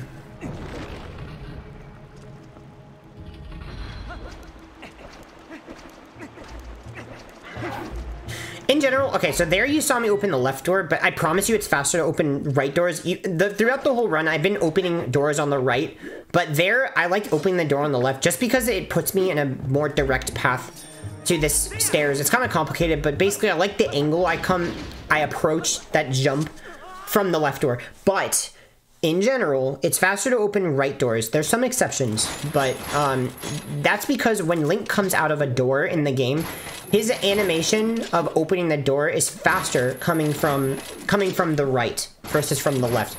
It's by a half second, so I really, because of the advantage I think it gives me in that one scenario, I just take my half second time loss and run with it. But in general, right doors are faster. Alright, so the Morphle fight. Fun fact, you only have just barely enough air to sink all the way down. It's really convenient you can even do that. You have frames of air left. We just barely make it to the bottom. Now what we're going to do, to refill our air, we're pulling water bomb while swimming. That's the glitch that allows you to refill your air. So what I did was, you have to be on the bottom. Now you can't be swimming while you start pulling it. So we have to make sure we're on the ground level. And then we pull a water bomb, and then very quickly equip an item over the iron boots. Now what that does is that as you're pulling the water bomb, I guess the game doesn't check whether you have the iron boots on still, and then that allows you to swim while you have the water bomb. And so then, at any point, if we press A, or the water bomb button, you let go of the bomb, and it refills your air. So we're about to see it. We're going to let go of the bomb, it's going to completely refill your air. There we go. Now I have a completely fresh air gauge. What I'm going to do is I'm going to equip Iron Boots and then Claw Shot Morphle. What that does is that then if I equip over Iron Boots, that takes off the Iron Boots. So anytime you equip over Iron Boots while you're using them, it force unequips them. That allows me to get off of Morphle so that Morphle doesn't shake me and launch me up way high. Otherwise, I just drown. There, I refill again using the same trick with the water bomb, and then again, put on Iron Boots and then Claw. And then when I have dealt enough damage, I'm going to force unequip Iron Boots again. And I want to do it as Morphle's swimming down. And then I have enough air that I can Claw Shot on again, and then do the ending blow. So all of that is actually really involved fight. If anything goes slightly wrong, you drown. That's because if something goes wrong, often you don't have enough time to sink all the way down, because I can't pull a water bomb unless I'm at the bottom. I have to be all the way at the bottom. So if at any time I need an air refill, I need to sink all the way down to the bottom, and then pull another water bomb, and then swim all the way back up to Morphle and latch on. It's really annoying. So that's why there, you saw me sink down once. So I used 2 bombs. You counted 2 bombs that I used. There's a way to do the entire fight in 1 water bomb. But it requires Morphle to swim directly towards you at the start, so that you barely have enough air for not just 1 regrab, but 2 regrabs. So what we would do is we would latch on, regrab, and then regrab again. But instead what I did was I latched on, I forced unequipped Iron Boots, sank all the way down, then refilled my air with the water bomb, and then went back up, and then latched on, and then regrabbed. But the problem with doing one bomb is that you just barely have enough air for those 2 regrabs. It really requires a very, very late air refill. And if Morphle doesn't swim towards you fast enough, then by the time you've latched on, you don't have enough air to do both regrabs. So most of the time, you're going to see two bombs used. There I used 2. It loses 15 seconds. There I just lost 15 seconds to using 2 bombs instead of 1. But you know, like I mentioned, it's RNG and it's very risky, because if you drown, the run's just over. So I just got the heart container. That's going to be useful not here, but way, way, way later in the run. When I reach Palace of Twilight, it's actually really the only place I really care much. Palace of Twilight, there's a lot of damage that is dealt to you in Palace of Twilight. And yes, you can skip that heart container, but it's pretty risky. It's really, really risky. There's a lot of times where I would have died in Palace of Twilight otherwise. Kind of noticed there, it's kind of funny. I had to force transform after that cutscene into human, into wolf. It's weird because normally when you beat Lakebed, you are wolf, because Zant transforms you into wolf, and then you have to save Midna, and then you go get the Master Sword. But I guess because we already have the Master Sword, so normally you get the Master Sword right after this. Then you go back to the Sacred Grove and get Master Sword. Then, well, not back to really to the Sacred Grove for the first time. But we already have the Master Sword, so I guess if the game just doesn't transform you into Wolf if you already have a Master Sword. So then we have to physically transform, because as I mentioned, Wolf speed is a lot faster through these big areas than human. So we don't want to roll through these areas. We move way faster as Wolf.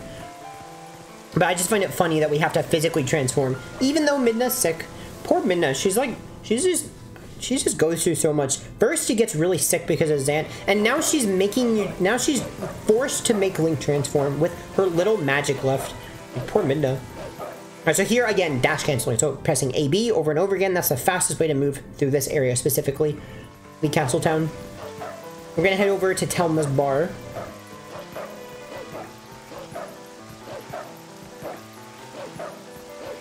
Another thing you might have seen just there is that I B attacked instead of jumping. And that's an area where B attacking as Wolf is faster than the jumping animation. There's a few places in the game. Dungeons is where you're mostly going to see it, where Link's jump speed is less than his B attack speed. Now, what there I just tried to do is I tried to do a frame-perfect B attack. I didn't get it there, but it saves about a second where this cutscene, you see all these camera pans. Well, you can, if you do a B attack at the correct time, a neutral B attack, coming from Talma's bar, you can activate this cutscene with a fixed camera angle. And that basically skips all these camera pans, all of them that take a few frames to happen. And all those camera pans skipped saves about a second or so. But did not get it, it's frame perfect.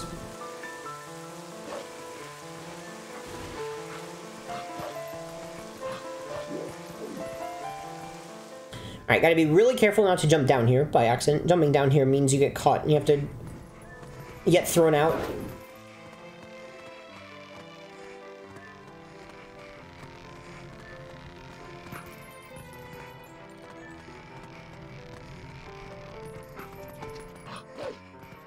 And we're gonna fight our first Poe. Gonna see a bunch of Poes later in Arbiter's Groans.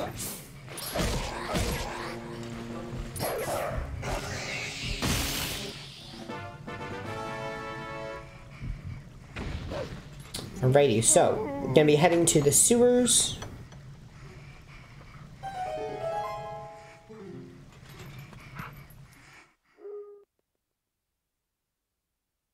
So here's another way that early Master Sword saves time coming up here. That in this next area, you're supposed to, as Wolf, burn these two webs. So the first web's not really a problem, but it's actually the second web that is a problem.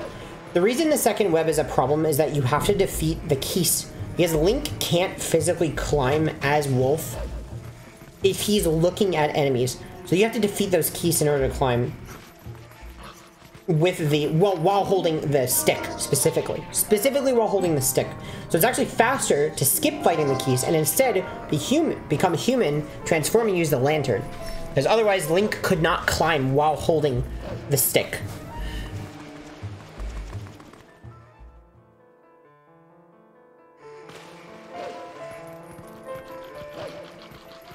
Alright, this guy we have to defeat. There is a... Technically, you don't have to defeat him, but most of the time, if you don't defeat him, like the vast majority of the time, he'll knock you down from the rope. And then there was a jump that you saw, a kind of precise jump to skip going across that first rope.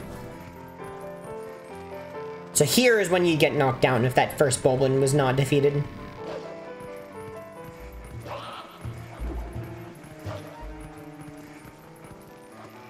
You do a jump attack here to skip some of going across the ropes a little faster. And then here we're going to skip these ropes by jumping across. And technically you can jump attack this guy. I don't prefer doing it. It saves about 0.7 seconds. But you can do it. It's just if it fails, you fall down. Gonna take a specific path to not get hit by that archer. This part, we're on a cycle. We want to reach the bridge as fast as possible. Also, I mean, we want to just have fast movement in general. I'm going to do a dash cancel here, because otherwise I'd lose my dash before reaching that ledge. I want to reach this bridge as quick as possible, because then we can jump off of it just before it comes down. We just barely have enough time to reach that, just by frames. That bridge is kind of annoying. Sometimes Link will kind of just tumble when he reaches the bridge, and then when he tumbles, can't jump off, and he'll just fall and void out. It's really unfortunate. It just has bizarre collision. So anyway, that is the Midna's Desperate Hour. We have saved Midna. So back outside to Hyrule Field, outside of Castletown. We're gonna go to that golden wolf that we had activated earlier when we howled at the Songstone before Iza. It's a little faster to claw shot here, but only by a little bit. Now you may notice Link just grabbed on with 2 hands. That's actually really important. So when you claw shot, it's random whether Link grabs on with 1 hand or 2 hands. And that's important for when you want to climb. So climbing is faster if you, after claw shotting, if you grab on with 2 hands. Because with 1, Link has to steady himself and then grab on with the 2nd hand and loses about a second or so. But it's random. It's a 50-50 chance. That's another example of RNG in the run. So we're going to talk to the Hero Shade, and we're going to get the very first hidden skill. This is the only one we're going to get. This is the ending blow, and as I mentioned before, the ending blow is required to defeat Ganondorf. Otherwise, you literally could not beat the game.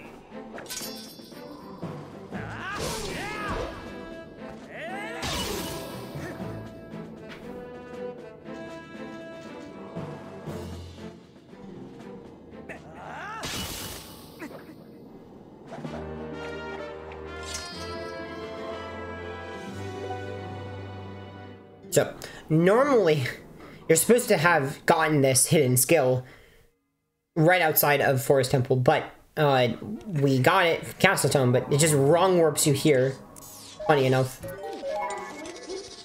Because that's where the game thinks you're supposed to have gotten it. This is where you normally do get it.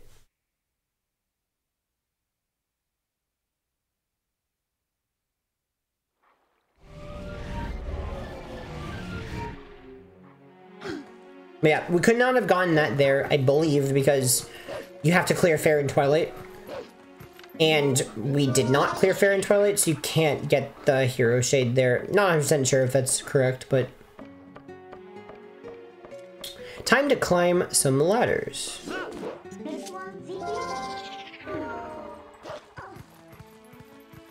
You've been seeing this throughout the run, we saw it there again. Jump attacking over ledges is faster than climbing them if the ledge is low enough that you can actually jump attack up. So you say that as wolf and as human. And you see me turning before transforming. So when Link transforms, he from wolf to human and from human to wolf, the position of Link when he is wolf is his hind legs. So I want Link. I just need to make sure that I know that Link as a human will be standing up where Wolf Link's hind legs are.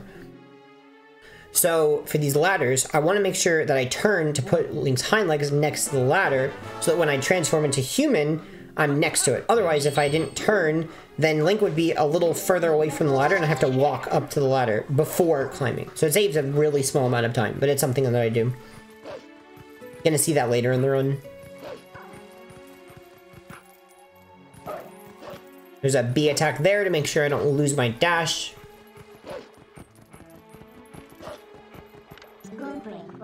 And there, you also see, this is something you've seen throughout the run as well. Before transforming, it's faster to see up. So that is from wolf to human. And that's only true if Midna's on Link's back. The reason is that if Midna is on Wolf Link's back before you transform, if you just transform without C-upping, there will be this camera pan that pans onto Midna before her talking to you in order to let you transform. And that is skipped if you C-up.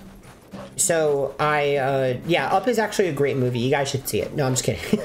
So go into first person, then call Midna, and that skips that camera pan. It saves a few frames.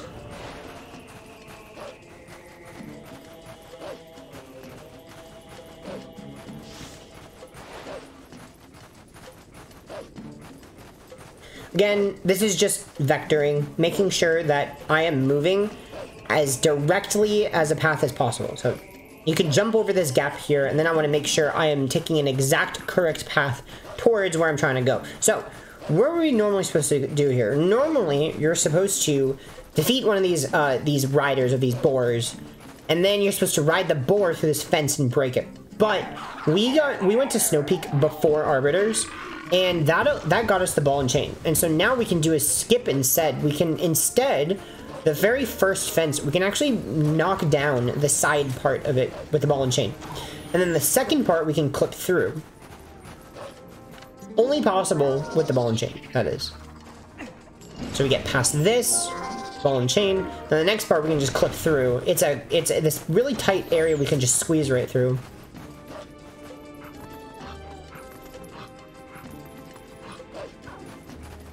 Alright, heading to the Bulbin Camp. So, as I mentioned before, the map glitch. The map glitch was used to get to Snow Peak early. What map glitch does, to activate it, you have to call Midna on the same frame as pulling up the map.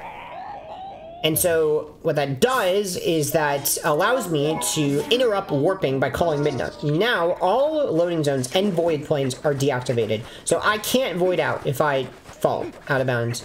What we're gonna do is we're gonna perform an LJA to get to this top part of this mountain. There's this corner, this very tight corner we can just barely land on.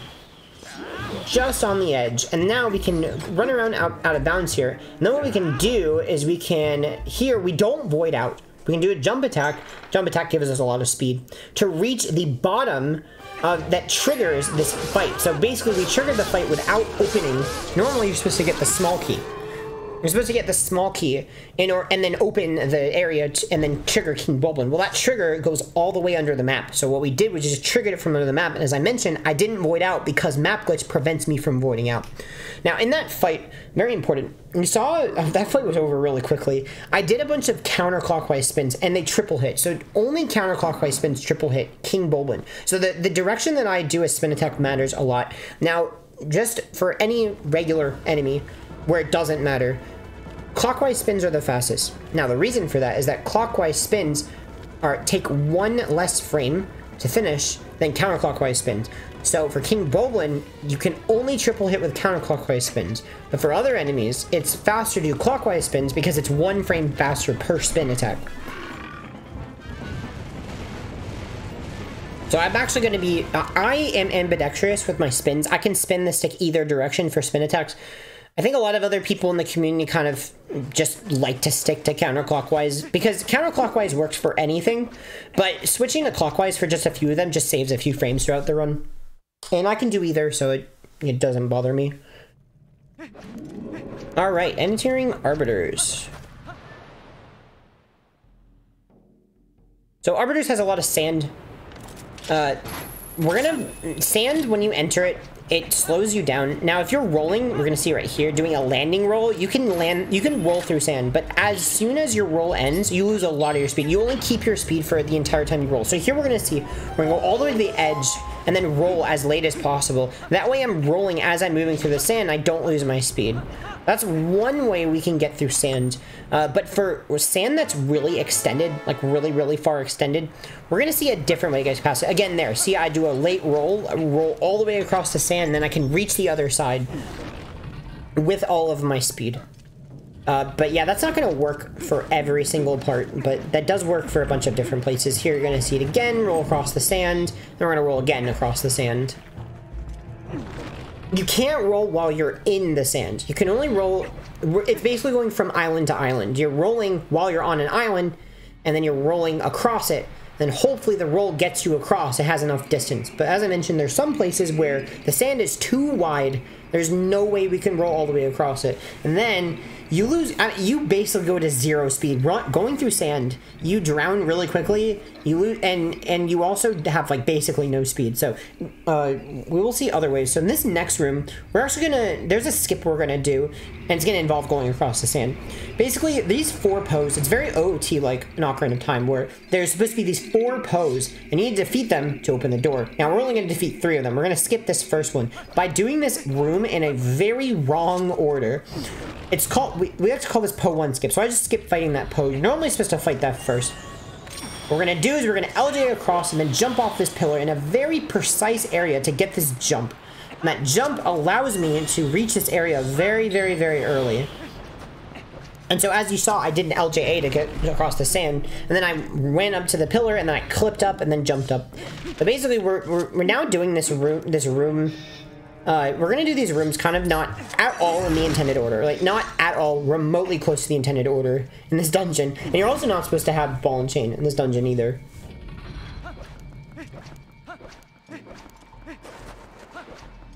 So I skipped the first Poe. Also nice. I meant to... You could see how annoying sand is. I did not mean to go into the sand there. I meant to light that torch, but kind of missed it. But the other thing about sand that's interesting is that you can also B attack through it as Wolf. So I can just, as Wolf, at any time I can press B, and that refreshes your height. So you can indefinitely go through sand as Wolf. It's really cool. It's really funny that you can do that. There, I do it again, just B attacking. For some reason, Nintendo allows you to B attack. But this is Poe 4. This is supposed to be the last... this is supposed to be the last Poe you fight.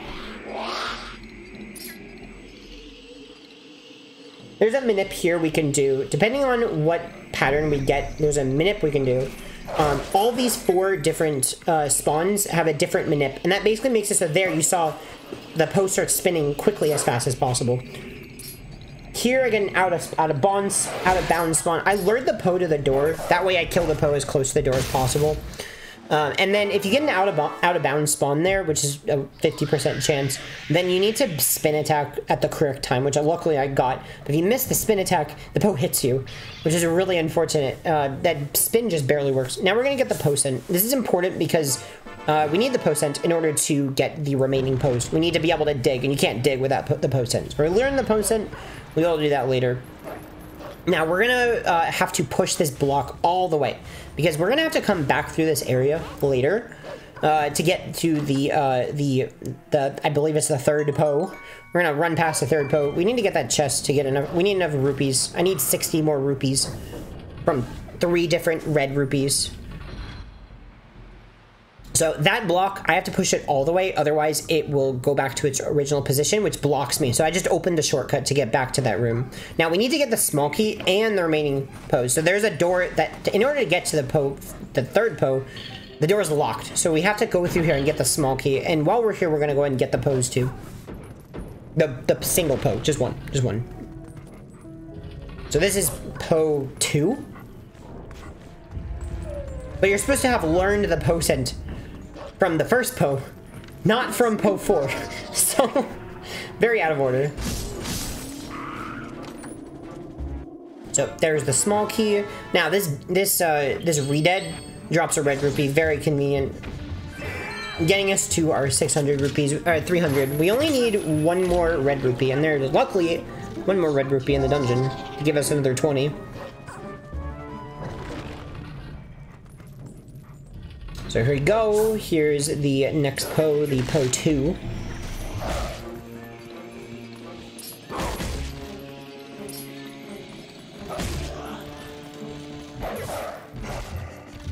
I'm gonna try to do a frame perfect dash here. There's a 1 frame window I can dash towards the door. I didn't get it there, but the idea is to... There's a 1 frame window between those 2 cutscenes that I can dash. That just moves Wolf a little bit. Oh, nice wall. What I'm going to attempt to do here is, when I'm pushing this switch, I want the rat to hit me as I'm pushing it. That allows me to move, and it continues pushing on its own. So you only have to get it started, and then if you get hit, it actually cancels you having to wait for Wolflink to be done pushing it. So you can move as it's being pushed. Saves a few seconds there. I like to call that speed rat. Alright, now we're heading to the 3rd and final Poe, which, you know, just avoiding that one guy. Too bad. He wants friends, but unfortunately he just doesn't have any friends today. So, only 3 Poes we are defeating. And so, it's going to be something really interesting. So we're going to go across this chandelier, and then I got that small key. You're supposed to open this door from the other direction, but... We're now basically opening, we unlocked the door from behind. Really fun. We're not doing these rooms at all in the correct order. That we're doing this way out of order. You're supposed to come from this room from a complete other direction. We're coming from the complete wrong direction. So I'm gonna defeat this redead. Have to defeat him. He's really annoying. He screams at you if you don't defeat him. So, and then we're gonna pull the chain. And then get the red rupee. Gotta be really careful not to pull that chain through the sand. You can't pull chains while in the sand. And defeat this last Poe. Now, very unfortunately, I targeted the wrong guy. And that made me miss my ending blow on the Poe. So one of the funny mistakes in the run, had to defeat the Poe again, but unfortunately didn't really lose that much time. And then try for the frame perfect dash. Let's see if I get it. Alright, did get that one. So there we go. So that's what I was trying to do on the other one. So there's that one frame where I can input a dash. Gets me closer to the door that I'm trying to go to. Now we're going to head back.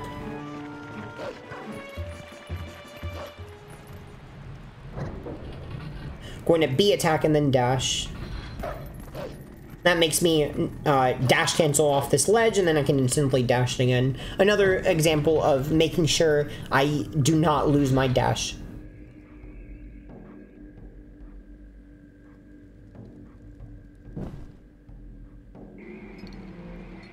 And also, you might have seen that whenever I jump off of a ledge, I get more speed when I B attack. So I'm about to B attack here off of this ledge, so I get more speed than jumping. There, B attack, get more distance. So this area, we're gonna do it from reverse. So we're actually gonna get the boss key before fighting the mini boss. The only place where you really see us do it. As Wolf, you can kind of just go around the edge here, and now we can go through the sand. And as I mentioned, B attacking a bunch of times through the sand, you can just get through the sand as Wolf. And now we have the boss key, and then we're going to go backwards. So normally you're supposed to use the spinner to get to the boss key. Well, now we're going to get the boss key and then go to the spinner. It's the exact opposite direction of what we're supposed to do. There's this really cool movement we can do. We can stay human this entire time. Normally you're supposed to transform as Wolf and then go all the way around, but there's this really cool movement. And you see a brake slide there. So a brake slide is another way to get across sand. And we're going to use it here to get across a really big area. So what is a brake slide? So a brake slide is basically holding target and slightly down at the end of a roll. What that does is it converts your speed to negative. Well, normally your speed is positive. And basically, negative speed cannot decay in sand like positive speed does. It doesn't work the same way, and basically you just keep negative speed for a lot longer. So that's how brake slides work. We can use it here again to get through the sand. This is slightly faster than claw shotting. Again, a brake slide to get across the sand. It kind of just looks like Link is like moving backwards even though he's moving forwards. That's really characteristic of brake slides. We really don't use brake slides throughout the run, but you see them a lot in the TAS, because brake sliding is faster going up hills, but only by frames, and it has to be perfect, because negative speed makes you move up slopes faster than positive speed. So you don't really see it much in the speedrun, but in TAS, you see it basically everywhere. So, here is the Death Sword mini-boss. We're actually not going to beat the Death Sword mini-boss. What instead we're going to do is we're going to do this big super jump that's really, really precise to reach the ledge to jump over the wall that's supposed to open up after beating the mini-boss. So it's really position precise. Very, very position precise. And we also have to wait for Death Sword to be in the correct position as well. It only works, I believe it's one frame. But there we go. That jump works only by pixels. It really just barely works. Allows us to skip the mini-boss. Saves about 20 or so seconds.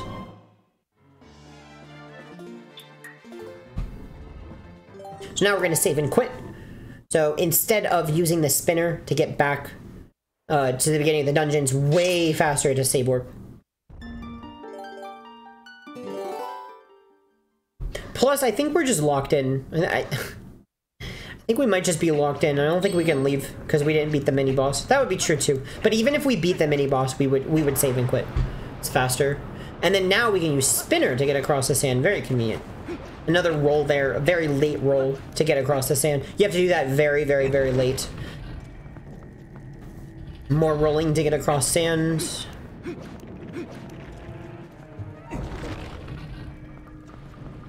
Now we're headed all the way back. Now that we have the spinner, we can, and we have the boss key, we can beat the dungeon.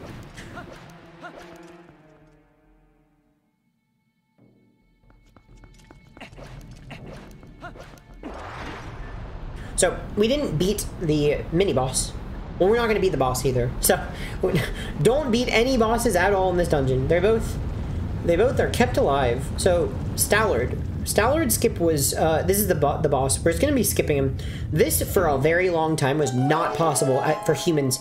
It took a really long time and a lot of work on this setup, because this setup really is insanely complex. There's a lot of moving parts, there's a lot of variables. It's a very elaborate, long setup, but I'll give you the gist of it. So when you claw shot an enemy, you can perform something called claw shot actor displacement, and that's basically the whole, that's the meat and bones of this entire trick. It all falls off of claw shot actor displacement. So when you are in this fight, there are these Stout Troopers that form. With the claw shot actor displacement, you can move the Stout Trooper anywhere you want. Normally the Stout Trooper is stationary, but with claw shot actor displacement, if you claw shot and then fall off a ledge by performing an L slide, which allows you to move while claw shotting, you can fall off a ledge as soon as you claw shot the Stout Trooper, and then instead of Link moving to the Stout Trooper moves to Link, which is the exact opposite of what's supposed to happen. Then we can get the Stout Trooper in the corner and then use it to clip out of bounds, not once but twice, and then the second one's with a bomb boost.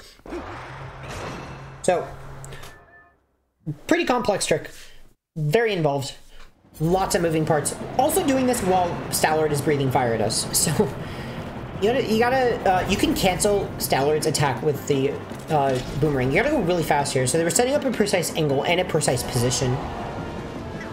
And this all has to be exactly perfect. Then we have to claw shot the Stout Trooper at the exact correct Y angle. Only 2 pixels work here. And now here's the claw shot actor displacement. We get the Stout Trooper exactly into the corner. Now I'm gonna go ahead and just cancel his fire breath. Now we can do an L slide, which is basically holding target in a direction after claw shotting to get past the first wall. Now I'm going to cancel his fire breath one more time with the boomerang. And then now what I'm going to do is I'm going to claw shot. I'm going to throw a bomb. And then the bomb is going to hit me as I am claw shotting partially out of bounds. So basically when you claw shot right into the wall, Link goes out of bounds for about a 3-frame window. While claw shotting, the bomb hits us while we are out of bounds in that 3-frame window, allowing us to get past that second wall, and boom, we have skipped Stallard. That trick, I know I made it look really easy, but I promise you that trick is not easy. Now, fun side effects of defeating Stallard. So this area right here, you're supposed to defeat these shadow beasts and then raise the mirror.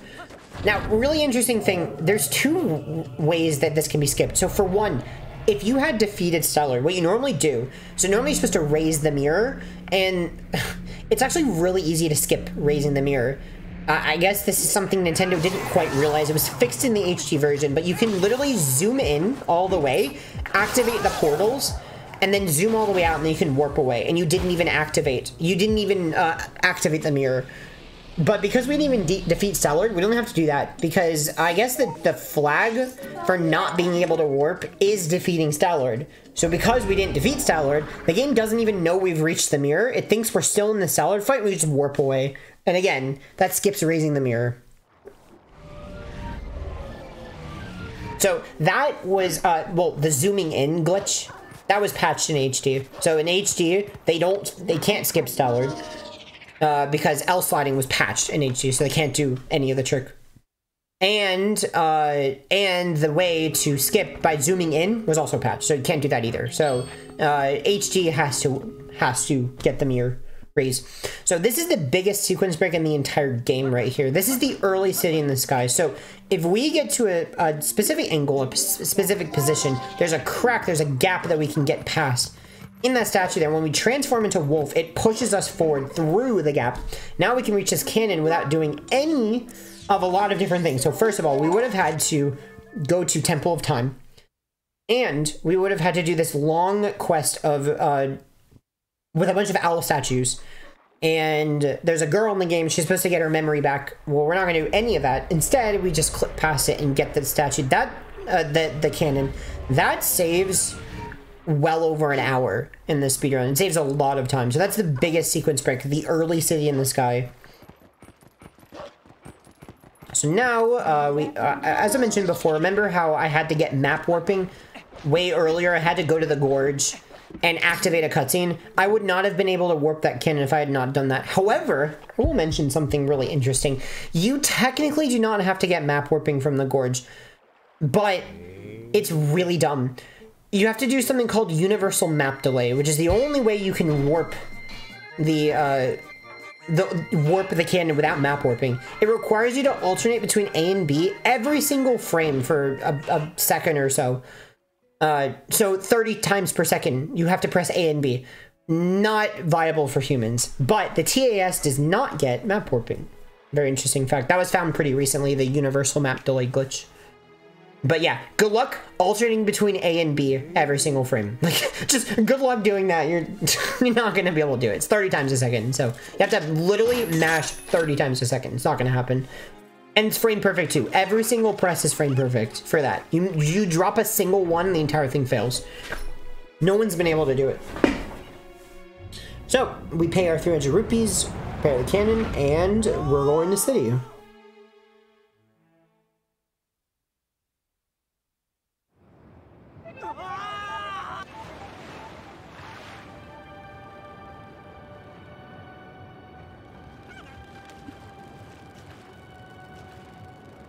So Arbiters was, you know, the first of these three, well, I don't know if you consider Hyrule Castle one, but three long dungeons where we have to go all the way through and beat the dungeon. That'd be Arbiters, City in the Sky, and Palace. So this is really the dungeon rush part of the game. So this is the second dungeon. We're gonna go all the way through. We're gonna do we're not gonna do everything in the dungeon, but it's considerably longer than the dungeons we saw at the beginning of the game, which were a lot shorter.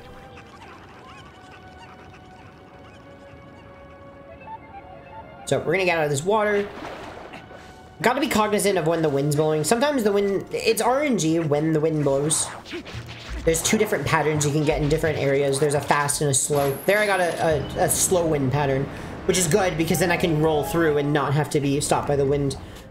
Now, we're supposed to get Ukus. We're supposed to take Ukus through these areas and float across. But again, I have the LJA. I can just jump across. And now here's a sequence break I'm gonna do here. So I'm gonna go up to this door and open it from pretty far away. So that's gonna skip the ground trigger. This fan in this room, if you look up, you can see it. This fan's supposed to start spinning when you enter this room. But if you open that door from far away, you actually skip the trigger. And now that fan's never gonna spin. And that's gonna be really useful for getting the boss key early. Because that fan's normally blocking you from getting the boss key. We're gonna come back through later and get the boss key. It's faster to do it later instead of here. So we're gonna use the spinner and make this bridge go across. Now at the very end, I can take off the spinner. I can get off the spinner and perform a roll very quickly. I have enough time to do that and it'll still go all the way across. You gotta time it correctly. If you go too early, the bridge does not finish latching. And then you have to get on the spinner again and do the entire thing all over again. It loses about 15 seconds. So don't wanna go too early. Don't wanna get off the spinner too early or else it does not work. And then you have to move the bridge all over again. So we're gonna get the small key. Now, fun fact, this small key is skippable, but again, not humanly viable. It requires a bunch of actor displacement, and it is very complex and very difficult. And it is actually done in the individual level, but it requires the jump strike. That is the only way that has been found to be humanly viable, and it's still very, very difficult. But TAS can skip this even without the jump strike. Again, not humanly viable. Actually, in Gymnast Task, he basically said if anybody can get it as a human, he'll give him $100. So good luck getting that. So skip here. So normally there's supposed to be a cutscene that plays when you re-enter this area of Argarok breaking the bridge. But if I do that parkour there, I can actually go around that trigger. That's also going to change my save warp location. When I save and quit, normally you go to the beginning of the dungeon because after you trigger that cutscene. But instead, when I save and quit, I'm actually going to go to that small key chest again. So it's going to mess with my save flags doing that skip. But yeah, that cutscene of Argarok breaking the bridge is about 30 seconds. So saves a decent bit of time to skip that cutscene.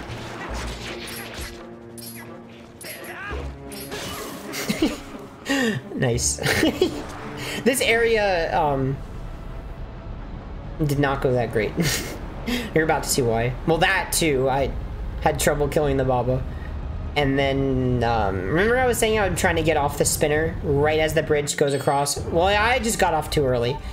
And now I have to then move the bridge again, which loses 15 seconds. So yeah, I just got off the spinner too early. So there you go. Now you see what happens if you get off too early. I was just trying to get a roll off, but went too early. We'll try it again. I'll get it this time.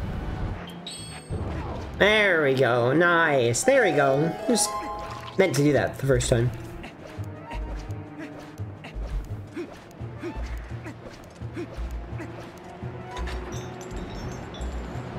There you may have noticed I'm holding boomerang in my hand. I've actually done that a few times, but basically you can pull an item on a door, basically press the item and then open the door very quickly so that you don't pull it out.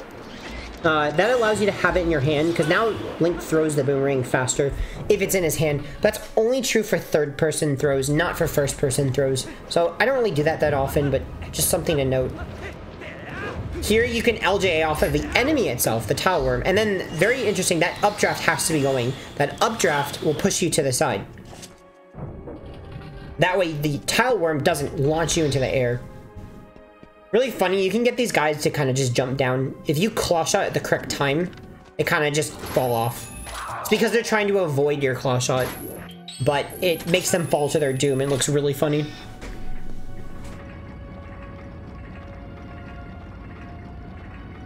So, gotta get Uku, gotta use Uku to take this updraft across.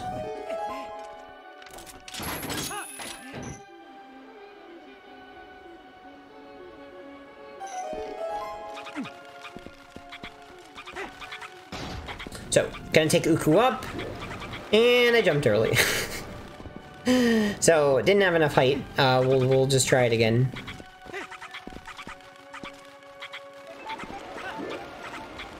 There we go. There we go.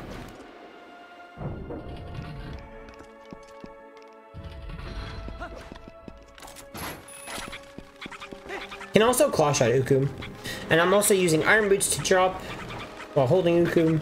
There's a sequence break you can do here. You can jump off the very corner of this area, then you have just barely enough height to let go and then grab this ledge. Skips opening up some of the fans. And then there's another jump you can do here. Normally you're supposed to drop down with Uku, with iron boots on, but instead you can just barely make this jump with a jump attack.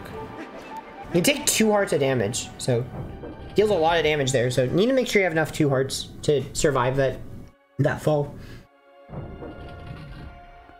Here I'm going to mash to put on iron boots, see if I can get it. There we go. There's a 1 frame window you can put iron boots on there. That way you don't have to put it on. It's already on, because then we drop faster while we have iron boots on. So there's a lot of times in the run where you see we put on iron boots while midair. This is because Link drops faster while he has iron boots on. And there's a sequence break here. We're not actually going to beat this this mini boss. Instead, we're going to skip the Alphos fight by doing a pixel perfect claw shot there to reach that claw shot target, allowing us to enter the area that's supposed to open after you beat the mini boss and get the double claw shot. Now we're stuck, but luckily we can save and quit and escape. And just go back to... Now, again, normally it's supposed to be the start of the dungeon, but because we skipped that Argarok breaking the bridge cutscene, actually takes us back to the small key chest. That's where we're gonna go, the small key chest. Make our way back. So, now we have the double claw shots, as opposed to the single claw shots.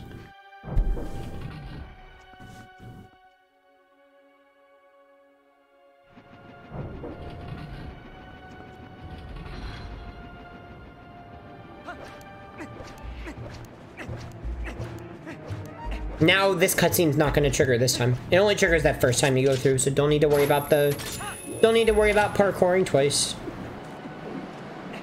Now, this is very important. As I mentioned before, we did a skip where we opened the door entering this area from as far away as possible so that actually we skip the trigger for this fan starting to spin. So now we can perform a big sequence break where we actually can, this fan, see it's not spinning? So we can head up here, skip going all the way around to get up here to the boss key chest. It's a big sequence break to do that. Now we're supposed to take these ropes outside to go all the way around. There's a really precise claw shot you can do there. Then we can just LJA to skip the ropes.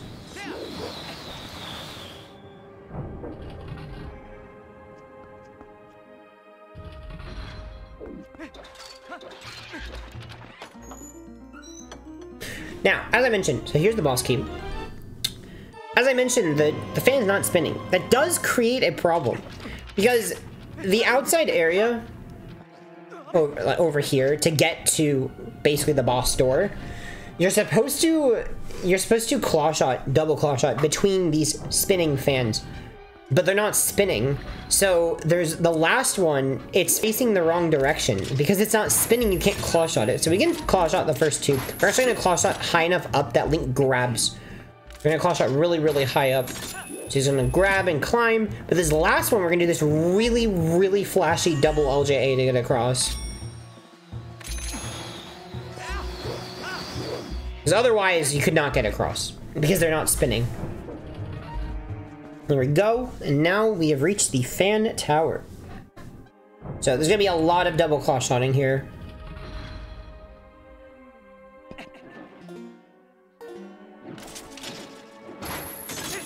When I double claw shot, you see I'm actually firing off the claw shot before entering first person. That allows me to enter first person faster. I'm doing that because there's another way you can enter first person faster by holding target, but I can't do that because I'll target the Aralfos.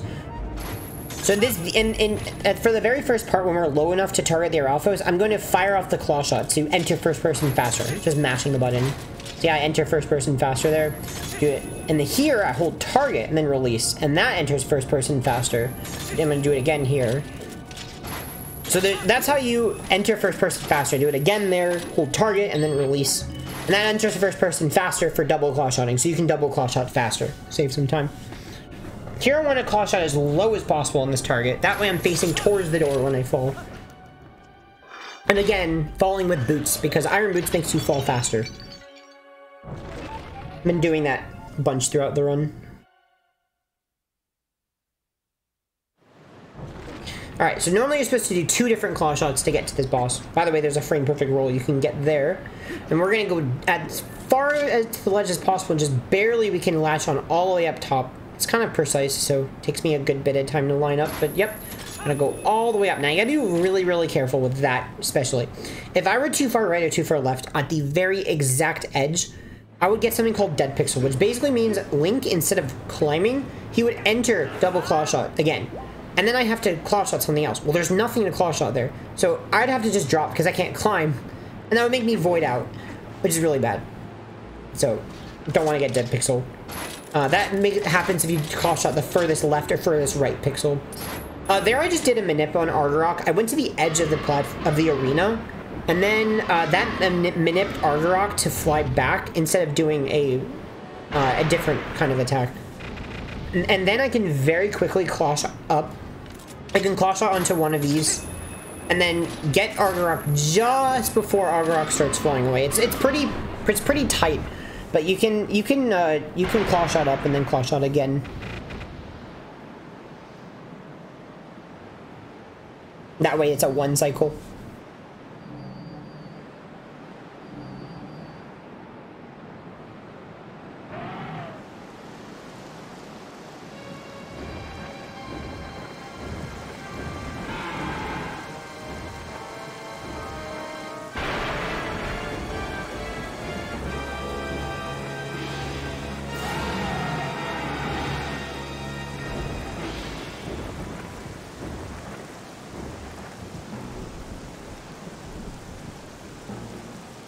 Alrighty, heading into the second phase. So, the second phase, we're actually going to just jump off and void out on purpose. That's because Argarok at the beginning is supposed to fly away and then come back. But if you void out, then that'll prevent that from happening. We just void out. It looks really funny, but that is deliberate. And now we can go ahead and start claw shotting up. So we can actually claw shot up in 2 claw shots. We're supposed to do multiple, but if we claw shot high enough and far enough to the left on the first one, we can reach high enough up to get it in 2 claw shots. So now there's a manip we can do here. If we sink low enough, we can cancel the flyer. So we sink really low, and then we claw shot again, and that cancels Argarok's fire. We can claw shot a few more times, and then we'll be able to get into Argarok. So that's true for the very first 2 times. So they're going to look identical. And this with iron boots on so that we can sink lower. That way, you know, because as I mentioned, get low enough and that cancels the flames.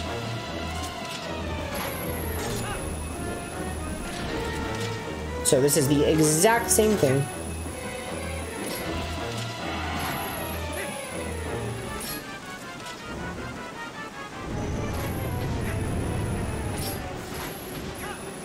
cancel the flames by sinking really low, and then claw shot. And then the last one's gonna be different. So the last one, what we're gonna do instead, is that we're actually gonna not start with iron boots on. Now I am putting on iron boots before claw shotting these pillars because I'll get blown away by the gust of the wings flaps. But then I take it off now, so I take it off. Now we're gonna claw shot 4 times around. Then we're instead gonna do is we're gonna wait for the flame to get near Link, pretty decently close. It has to get close enough. And then what we're gonna do is we're gonna sink below the flame so that it misses us. And then our rock's gonna turn all the way around. And then all we have to do is just not take off iron boots until the flame has, until Argok fires again. And then being that low, again, cancels the fire, take off iron boots, and then that has canceled it, and then we can hit Argok. So yeah, that is the Argok fight. Now, fun fact about this cutscene. This cutscene right here can be skipped, but it's only been done with a corrupted disc, or a corrupted really disc reader. There's somebody in the community by the name of Ethernet Boys who's able to get it where somehow, I guess the disc gets misread, and Link just, instead of watching this cutscene, he just falls off Argok, and this entire cutscene is skipped. But it's considered hardware manipulation, and he's not able to control it happening, it just kind of just randomly happens. But we still to this day don't really know what causes it. But it only happens to him. Nobody else.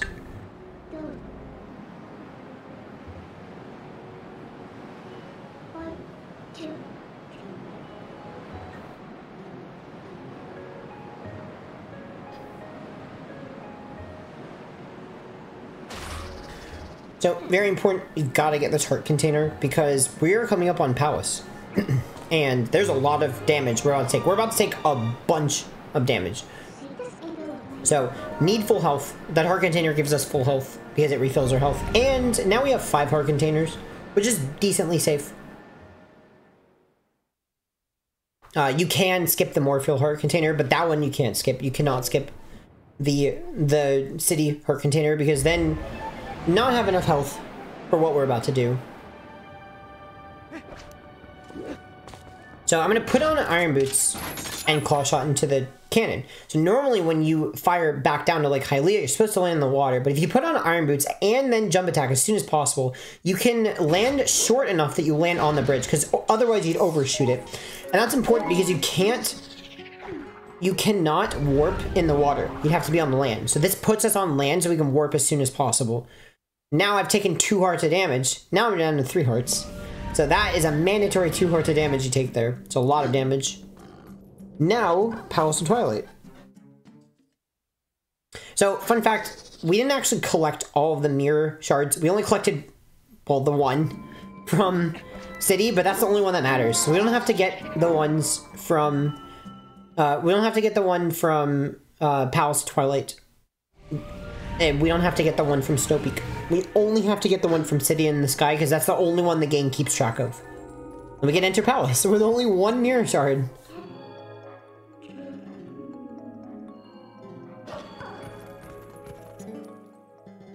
So Palace has these 3 different ways you can go. Left, middle, and straight. You are required to go left first, because you literally cannot reach the right side without having gone to the left side first.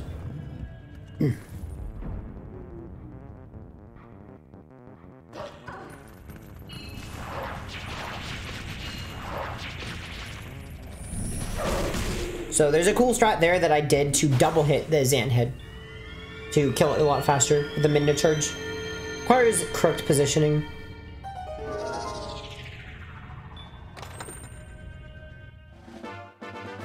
So here's something cool I'm going to do. I'm going to put on iron boots and drop, and then not even take them off, and then just transform, and then Link is just going to automatically take off his boots when he becomes Wolf. Because otherwise I'd have to take off boots mid-air, but I don't have to worry about it there, because he just takes them off anyway as Wolf. I need to be Wolf in this room.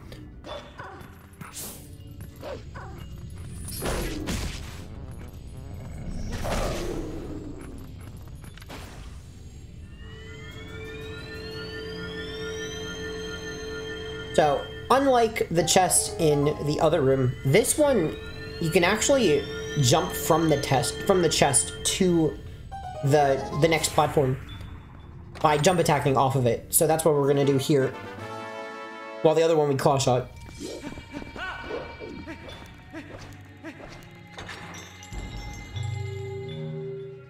Now we're going to do our first Phantom Zan fight. There's two and they're exactly identical.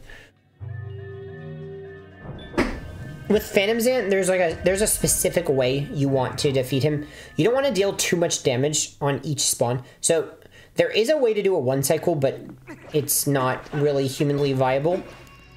But instead, we're going to be doing 3 cycles. So the way to do it is, for the first 2, you spin attack. You do a stab and 2 spins, and then we do the same thing. Do not want to do too many spins, or else he transforms a bunch of times, or not transform, teleports a bunch of times throughout the room.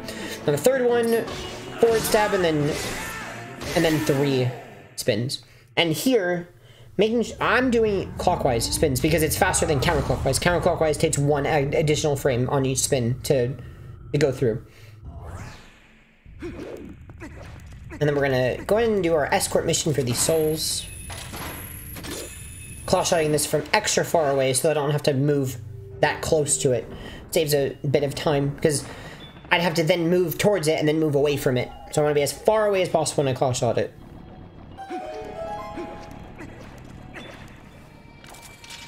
And then here we see more L slides. There's, again, another L slide. L sliding just moving it just a tiny bit of distance, so that I can move while claw-shotting the soul. It's a really small time save. Another interesting thing we're going to see here, so I know where this platform forms after throwing the soul into the whole thing, so I'm just going to get onto the very end of the platform, so that when it rises up, I don't have to go all the way around. I'll just be exactly in correct position so that it rises up and brings me to the top. A lot faster than moving all the way around. Another L slide, and then for some reason, the enemies that are supposed to spawn there don't spawn if you L slide.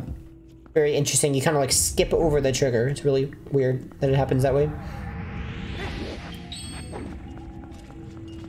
Gotta avoid all of these enemies. Gotta make sure, because you get hit, you drop the soul, and then it's really annoying. So, gotta make sure do not get hit by anything while you're carrying this thing.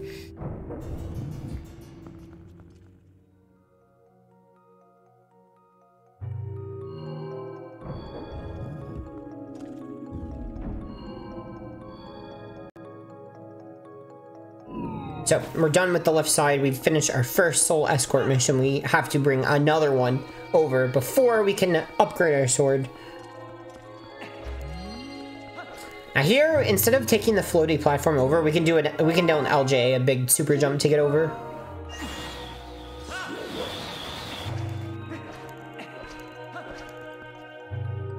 This next room is very annoying. There's a lot of platforming you have to do in this room while defeating the Zanhead, and if you fall down, it's really bad. So, and there's 5 different spawns you can get, and these keys can hit you before claw-shotting. So here, I actually get the hardest spawn, which is in the middle platform. I have to jump attack it in midair, and then continue platforming. Really hard strat there, but I was really glad that I got that. That is a very hard spawn, because the platforming is very tight there, and it's very tight to get that jump attack off. You saw he barely did not hit me with that ball. If he hits you with the ball, it's pretty bad. So luckily I was able to defeat him before he got the ball off. Now here we're going to throw the boomerang as soon as we jump. That's going to lure these shadow beasts towards me. So they all come towards me, and then I can just triple hit them with this charge attack. Then we're gonna defeat this guy, though unfortunately I released this charge early. I did a spin attack instead of a mid charge, oops.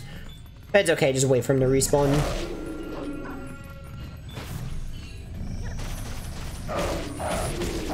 It's really cool, we can do a bunch of double hits on those guys. I just barely have enough time to claw shot this target before the cutscene starts.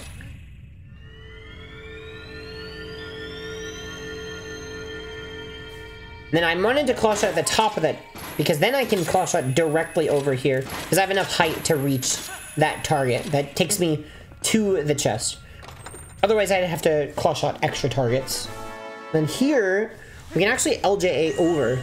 Now, you're intended, I think, to drop down and then claw shot. But you can do that LJA to get over there, which is a lot faster. And then second Phantom Zant fight, exactly the same as the first. No changes. Just want to make sure that I reach Zant in time before he throws his ball, because I don't want him to spawn a bunch of enemies. I'm using my earbuds to tell what direction he spawns, and I can hear. So I'm using the surround sound. So if I hear him in my left ear, then I know he spawned on the left side. Because, you know, he doesn't always spawn on camera. So, gotta hear which way he spawns. Because you gotta reach him really quick. So you gotta react really quickly. And last soul escort.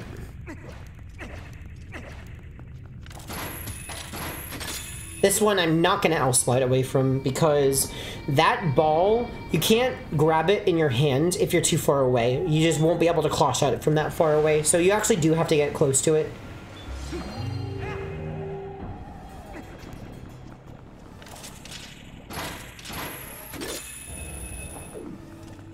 And there you saw I did a really late roll to get onto the platform so that I reach it. So I'm rolling during the cutscene and I can reach it after the cutscene and get up onto the platform, which is faster than going all the way around. And then here's another example. I throw the soul and then I'm already on the platform as it's raising up. So I don't have to, you see, I don't have to go all the way around.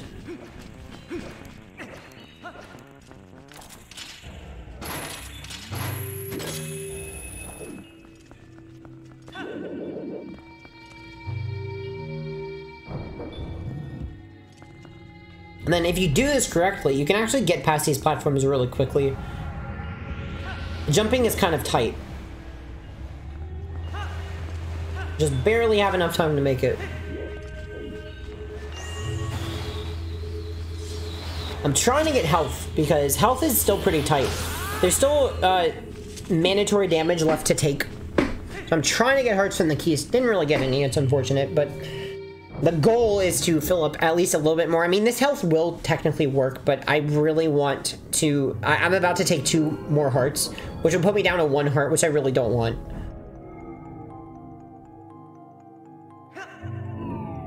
There, I had a 1 frame window where I could throw the soul, and that allows me... I can then claw shot it from this platform. I could still claw shot it even if I hadn't thrown it, but throwing it gets it closer and makes it easier, and also it's slightly faster because then I don't have to drop it before rolling.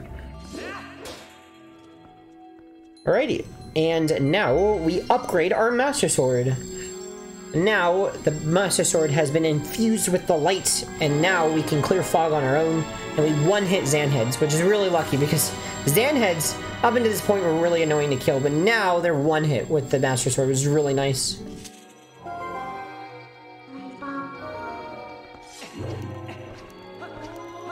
This is another example where I want frame-perfect rolls on this slope, because you see how long that slope is? If I missed a single frame-perfect roll really early on the slope, I would have low speed for the entire rest of the slope. So you want to make sure, that was actually really good. I dropped a frame-perfect roll only once, but at the very end of being on one of the slopes. So I kept my full speed for a very long time. So it's a good speed roll on the slopes.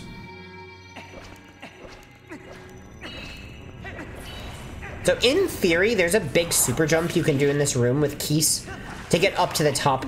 Not human viable. Instead, we're just going to throw these souls, but it is something you can do.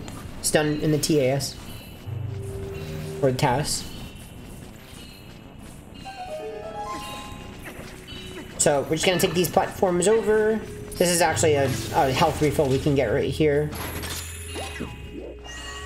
And then we're going to do LJA. We're going to get the boomerang to go out of bounds by targeting twice on the wall. And then, it doesn't always happen, but most of the time the boomerang goes out of bounds between the 2 targets.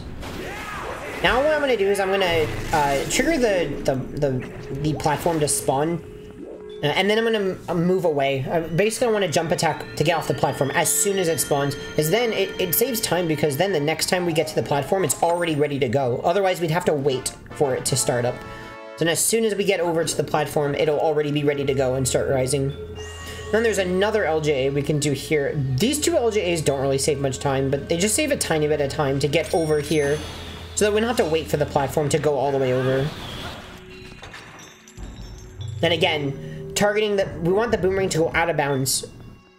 So we do 2 targets, and then when it goes between the 2 targets, goes out of bounds. Again, the LJA does not work unless the boomerang is physically out of bounds, because that ground is not higher than Link's feet. So, instead, you can get the boss key first. We're actually going to get the boss key later. It works out better with the Xanhead cycle, with the Xanhead spawning. We can't make this cycle if we get the boss key first. We have to do this first. I'm going as far right on this platform as possible, because that Xanhead doesn't spawn unless I'm all the way to the right. Well, it spawns as soon as I reach a certain position. And I reach that faster if I'm more to the right. And then I can LJ over here, get here faster. And I can't jump down and void out until the Xanhead is exploded, or else I'd have to go all the way back over. That triggers these next Xanheads to spawn. Now I have barely enough time that I can go all the way up and reach and make a certain cycle. Now I just claw shot that target. You're not supposed to be able to claw shot it, but if you can just barely make it. And then that second target I claw shot high enough that I can then skip another target after that. Then here, to get down from the chest, I'm actually going to do a really late roll. And that late roll doesn't make me transform, because if you're actively rolling while you're going through the fog, you can't transform. Otherwise, I'd just transform and fall all the way down and void out, which would not be good. Not be very good. You can also spin attack the fog, but it's slower to do that. It's faster to just roll through the fog.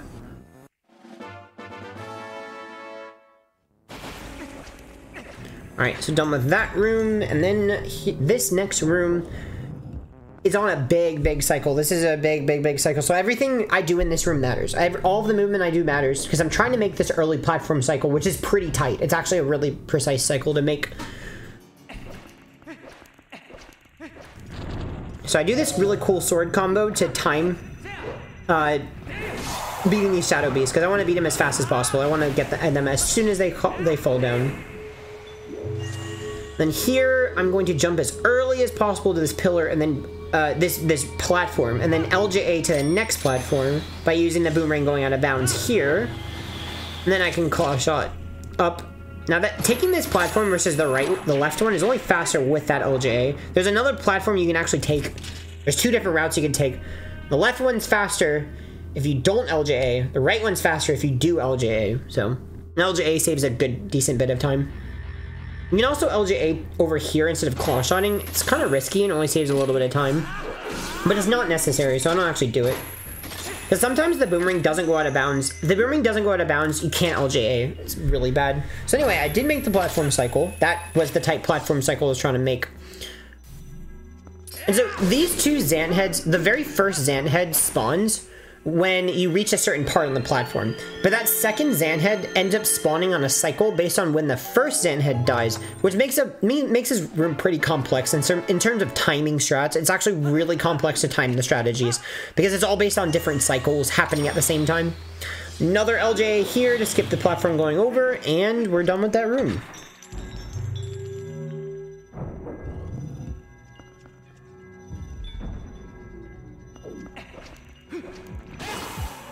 So, a bunch of shadow beasts, just gonna spawn trap them.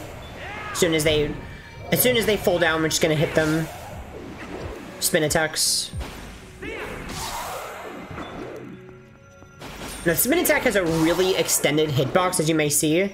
We can spin attack really early, and it still hits them. And it looks like it shouldn't, but it still does. The spin attack has a really long-lasting hitbox. There we go. To the Xant boss fight.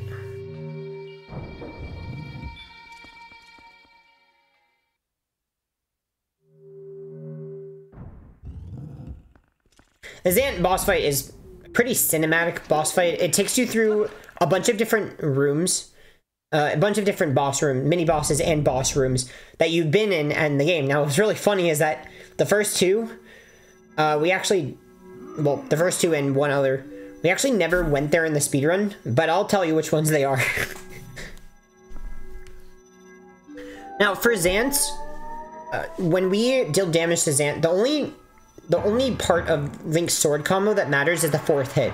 So we really don't even care if all the others hit. So often you'll see me do really early sword slashes and deliberately miss because I really only want the 4th one to connect.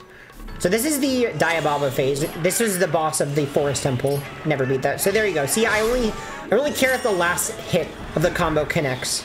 So I kind of just go early. Here, look, every single one of them misses but the last one. But as I mentioned, the last one's really the only one that matters. All the others don't really deal damage. So this is the Goron Mines phase.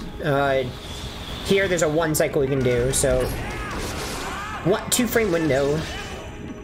Basically what I did on that last hit is I held B and then I released B so that it hits Zant just as he's teleporting away, which is a 2-frame window. You can hit him as he's teleporting away, and basically I believe what happens is that damage, it thinks it happens after Zant teleported away. Which basically, it thinks it was a 2 cycle, but it actually was a 1 cycle. It's something like that. This is the Morphle phase. Again, we need water bombs here, so we're gonna need water bombs to refill on our, same thing with the water bombs where we use the glitch to refill our air. Now, one thing to note, you may notice I'm always doing the same sword combo. So I'm holding right, left, up, down for the directions. You can't really see it with an input viewer, but that's what I'm holding for the directions for these sword combos. It's very important underwater, especially because that is the fastest sword combo, meaning that is the fastest way for Link to slash his sword. Very important underwater, especially because otherwise we wouldn't even have enough air to do this fight. The very first part, if we did not do the correct combo. Now, I always know that, basically Zant, you have to wait to the correct time, and Zant will spawn in the Zant head across from where you were. So I waited, and then it'll always be directly across from where it was.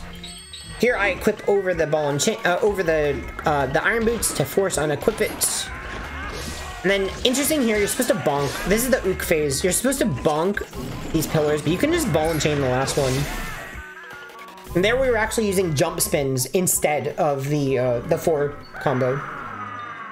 And it's really the only fight where you see it. That and the Goron Mines phase are really the two. You'll see that. This again, just wanted to make sure that the last combo hits. This is the only part of the entire game where ball and chain is mandatory. So if you can find a way to get past this phase without ball and chain, you have effectively skipped the ball and chain and saved a lot of time in this speedrun. A lot of time. So it'd skip going all the way to Snow Peak.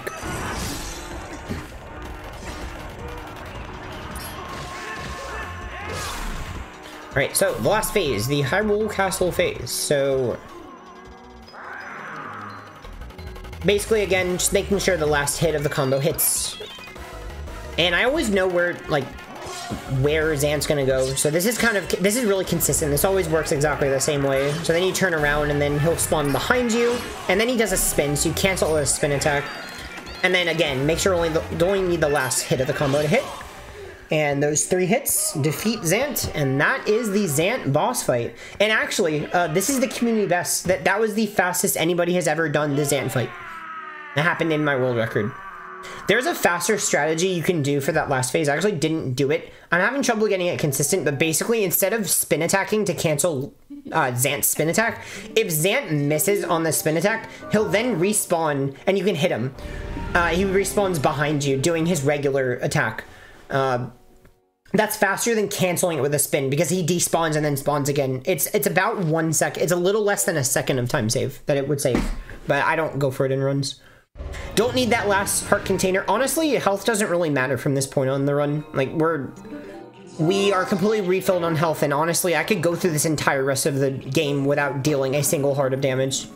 Because it's really that, lenient past this point.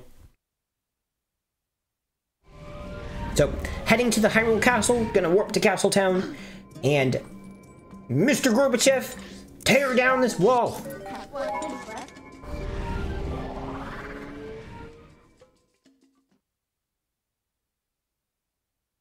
So, the Hyrule Barrier. We can finally get past it. But first, we're gonna skip another mailman trigger. So, this is the same concept as the other mailman trigger. Just get close enough to it, and then the boomerang goes out of bounds. If it's off the bridge on the right, we can use that to LJA, go over the trigger, and now we have skipped the mailman. So, never talk to the mailman the entire run. Unfortunate. He's a cool guy, but we don't get to do it. We'll never talk to him.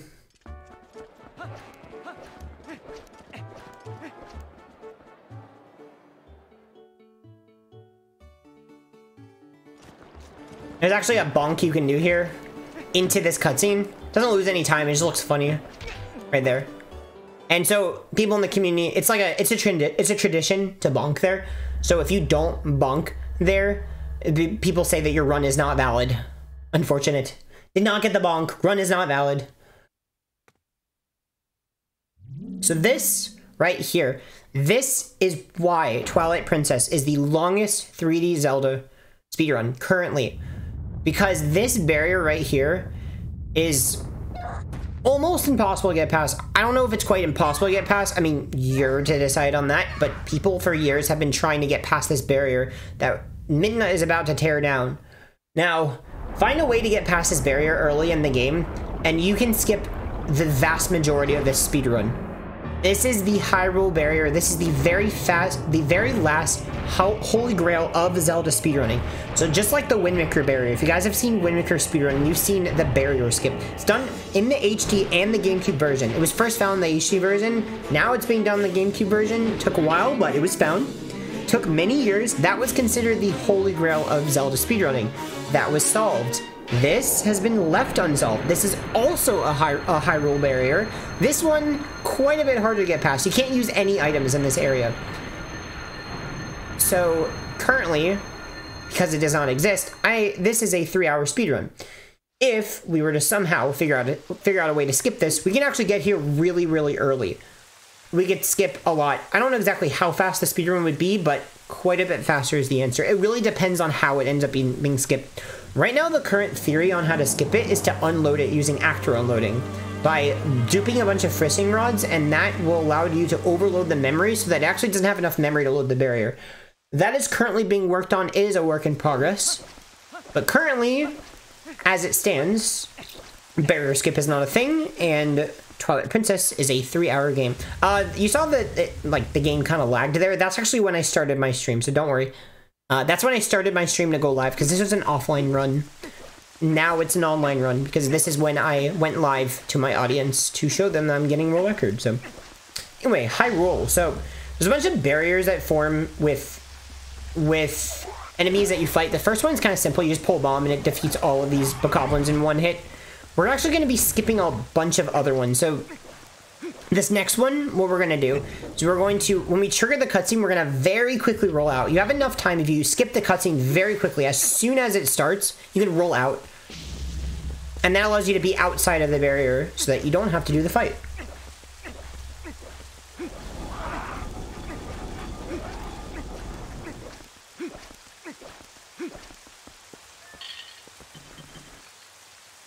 So, this next one we can't skip. We gotta fight King Boblin. It's important because he gives you the small key, so we have to do this fight. So, do the fight. A bunch of counterclockwise spins. Triple hits. One more, and he's gone.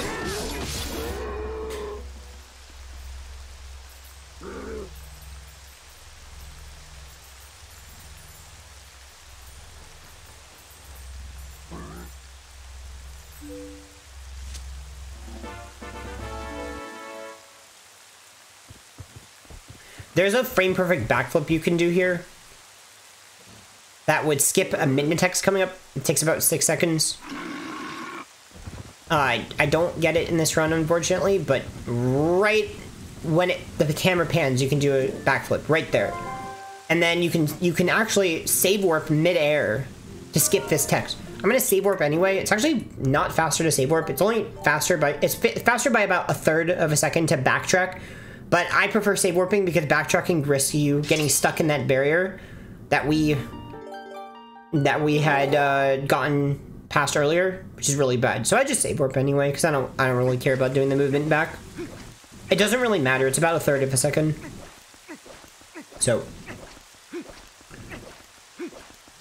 again, gonna take the right door. I don't think it matters there that you take the right door.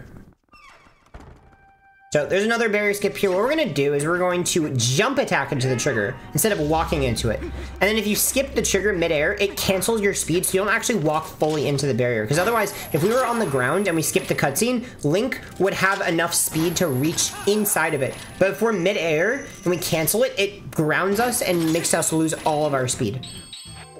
So, and it allows us to just barely not walk into it and not fight all the enemies. Here we have a Dark Nut fight. This is the only one in the run. Gotta take his armor off. We're gonna do a drive-by attack that basically makes him, he blocks it and we can get behind him. And here we can side up to cancel him throwing the sword at you. And here's a good use of ball and chain. So see, the ball and chain does a lot of damage to him. So the ball and chain does a lot of damage in this game. So we're actually going to be using ball and chain there and one other place to deal a lot of damage to enemies. Here we can get on this rising platform as it's rising by making that torch go out with the boomerang, then very quickly getting on the platform, forming a staircase. That entire puzzle, we skip it. And here, luckily, the order for all of these torches is exactly the same. Now, if it wasn't the same, I don't know what we'd do in the speedrun. It would really stink. But luckily, it's always the same order. So I already know the correct order for that puzzle. Here we have to defeat these two Lizalfos. It's actually a bunch of different paths you can take through Hyrule Castle, but this is the fastest one. Is to take this path. I just take out a bomb and then explode the bomb and it kills them in one hit. There's actually another way you can do that room where you let the bomb go off on its own. It really is just a matter of preference in which strategy you do. Now we're gonna refight Eralphos. Just reminding you of the bosses you fought earlier. And here we're gonna use ball and chain. We're gonna pull it out at a very precise time. Not that precise, but just after he lands, you can pull ball and chain and hit him a bunch. And the ball and chain does a lot of damage, so makes that fight really quick versus using the sword. We got the small key, and then we're gonna go get the boss key.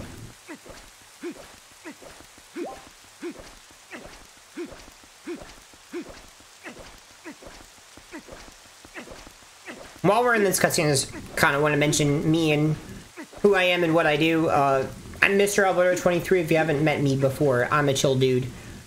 Really just come and hang out in my streams and comment on YouTube if you feel like it. I mean, I always answer comments on YouTube. Like, if you have any questions, definitely ask away. This is the first time I've ever really gotten a world record in Twilight Princess. I'm known for speedrunning Wind Waker HD. So I came to this game about a year ago, and this is the first time I've ever run this game before. So I had no prior experience. So this run, this is after only about a year of speedrunning the game. So it's a really massive accomplishment to be able to pull this off in just a year of running the game. So, and my goal is sub 250. So once I get sub 250, my plan is to go to Ocarina of Time 100%, no SRM. And I've never run that before either, so it'll be my first time learning that as well. Yeah, I'm more known for running Wind Waker HD. I've actually as of the making of this video, I have every single world record on the leaderboard in Wind Waker HD. So I'm really well known for speedrunning this game, but not so much this game. So this is a new thing for me. Really me just branching out into other games, so. Alrighty, so we got the boss key, and now we can go and take the final staircase up to Zelda, the fight, and the final fight of the game, and yeah, let's go beat the game. Here, I really just know the correct path to take here on these sliding boxes, and I'm getting landing rolls. Well, it allows me to roll across them before they drop down.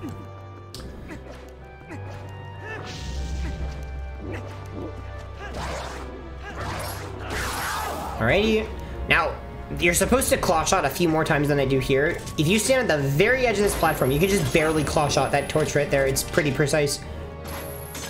skips claw shotting, I believe 2 times.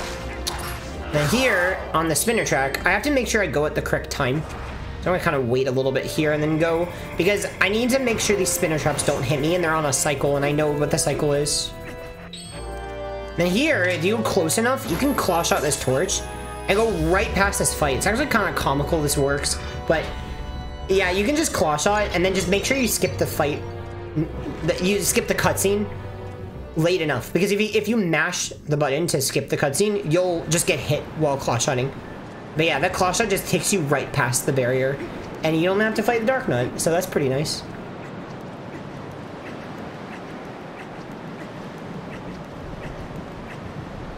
So, final boss. So this is a multi-part boss fight. It's first going to start with Puppet Zelda. So Puppet Zelda is basically, it's just pure RNG. There's no real skill. There's not really any skill in this fight. So you need 3 energy balls. You need to bounce back 3 energy balls to Zelda to defeat her. So when you bounce back an energy ball, you just want to go straight under her, and that will make it so that it deals her damage immediately, and you don't have to do any of the volleying back and forth. So the optimal amount of cycles for Zelda is 7.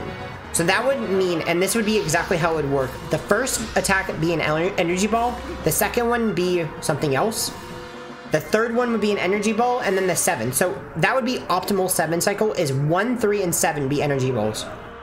So here we're on 3, and that's an energy ball. So far this is perfect for a 7 cycle. Now, for the attacks that are not energy balls, there's 2 different types of attacks, and one's faster than the other. So you can either get the Triforce attack or the charge attack. This is the charge attack right here. Triforce attack is slower than the charge attack. You want the charge attack. So 7 cycle is optimal, but there's other things that are important. You don't want Triforces, because Triforces are slower, and every time Zelda attacks, she can wait a random amount of time between each attack. So you also want the attacks to be fast as well. So there's quite a bit of RNG in Zelda. Now, luckily, I actually got a pretty decent Zelda in this run. So, Zelda here, I got a 7 cycle. Is this the 7th?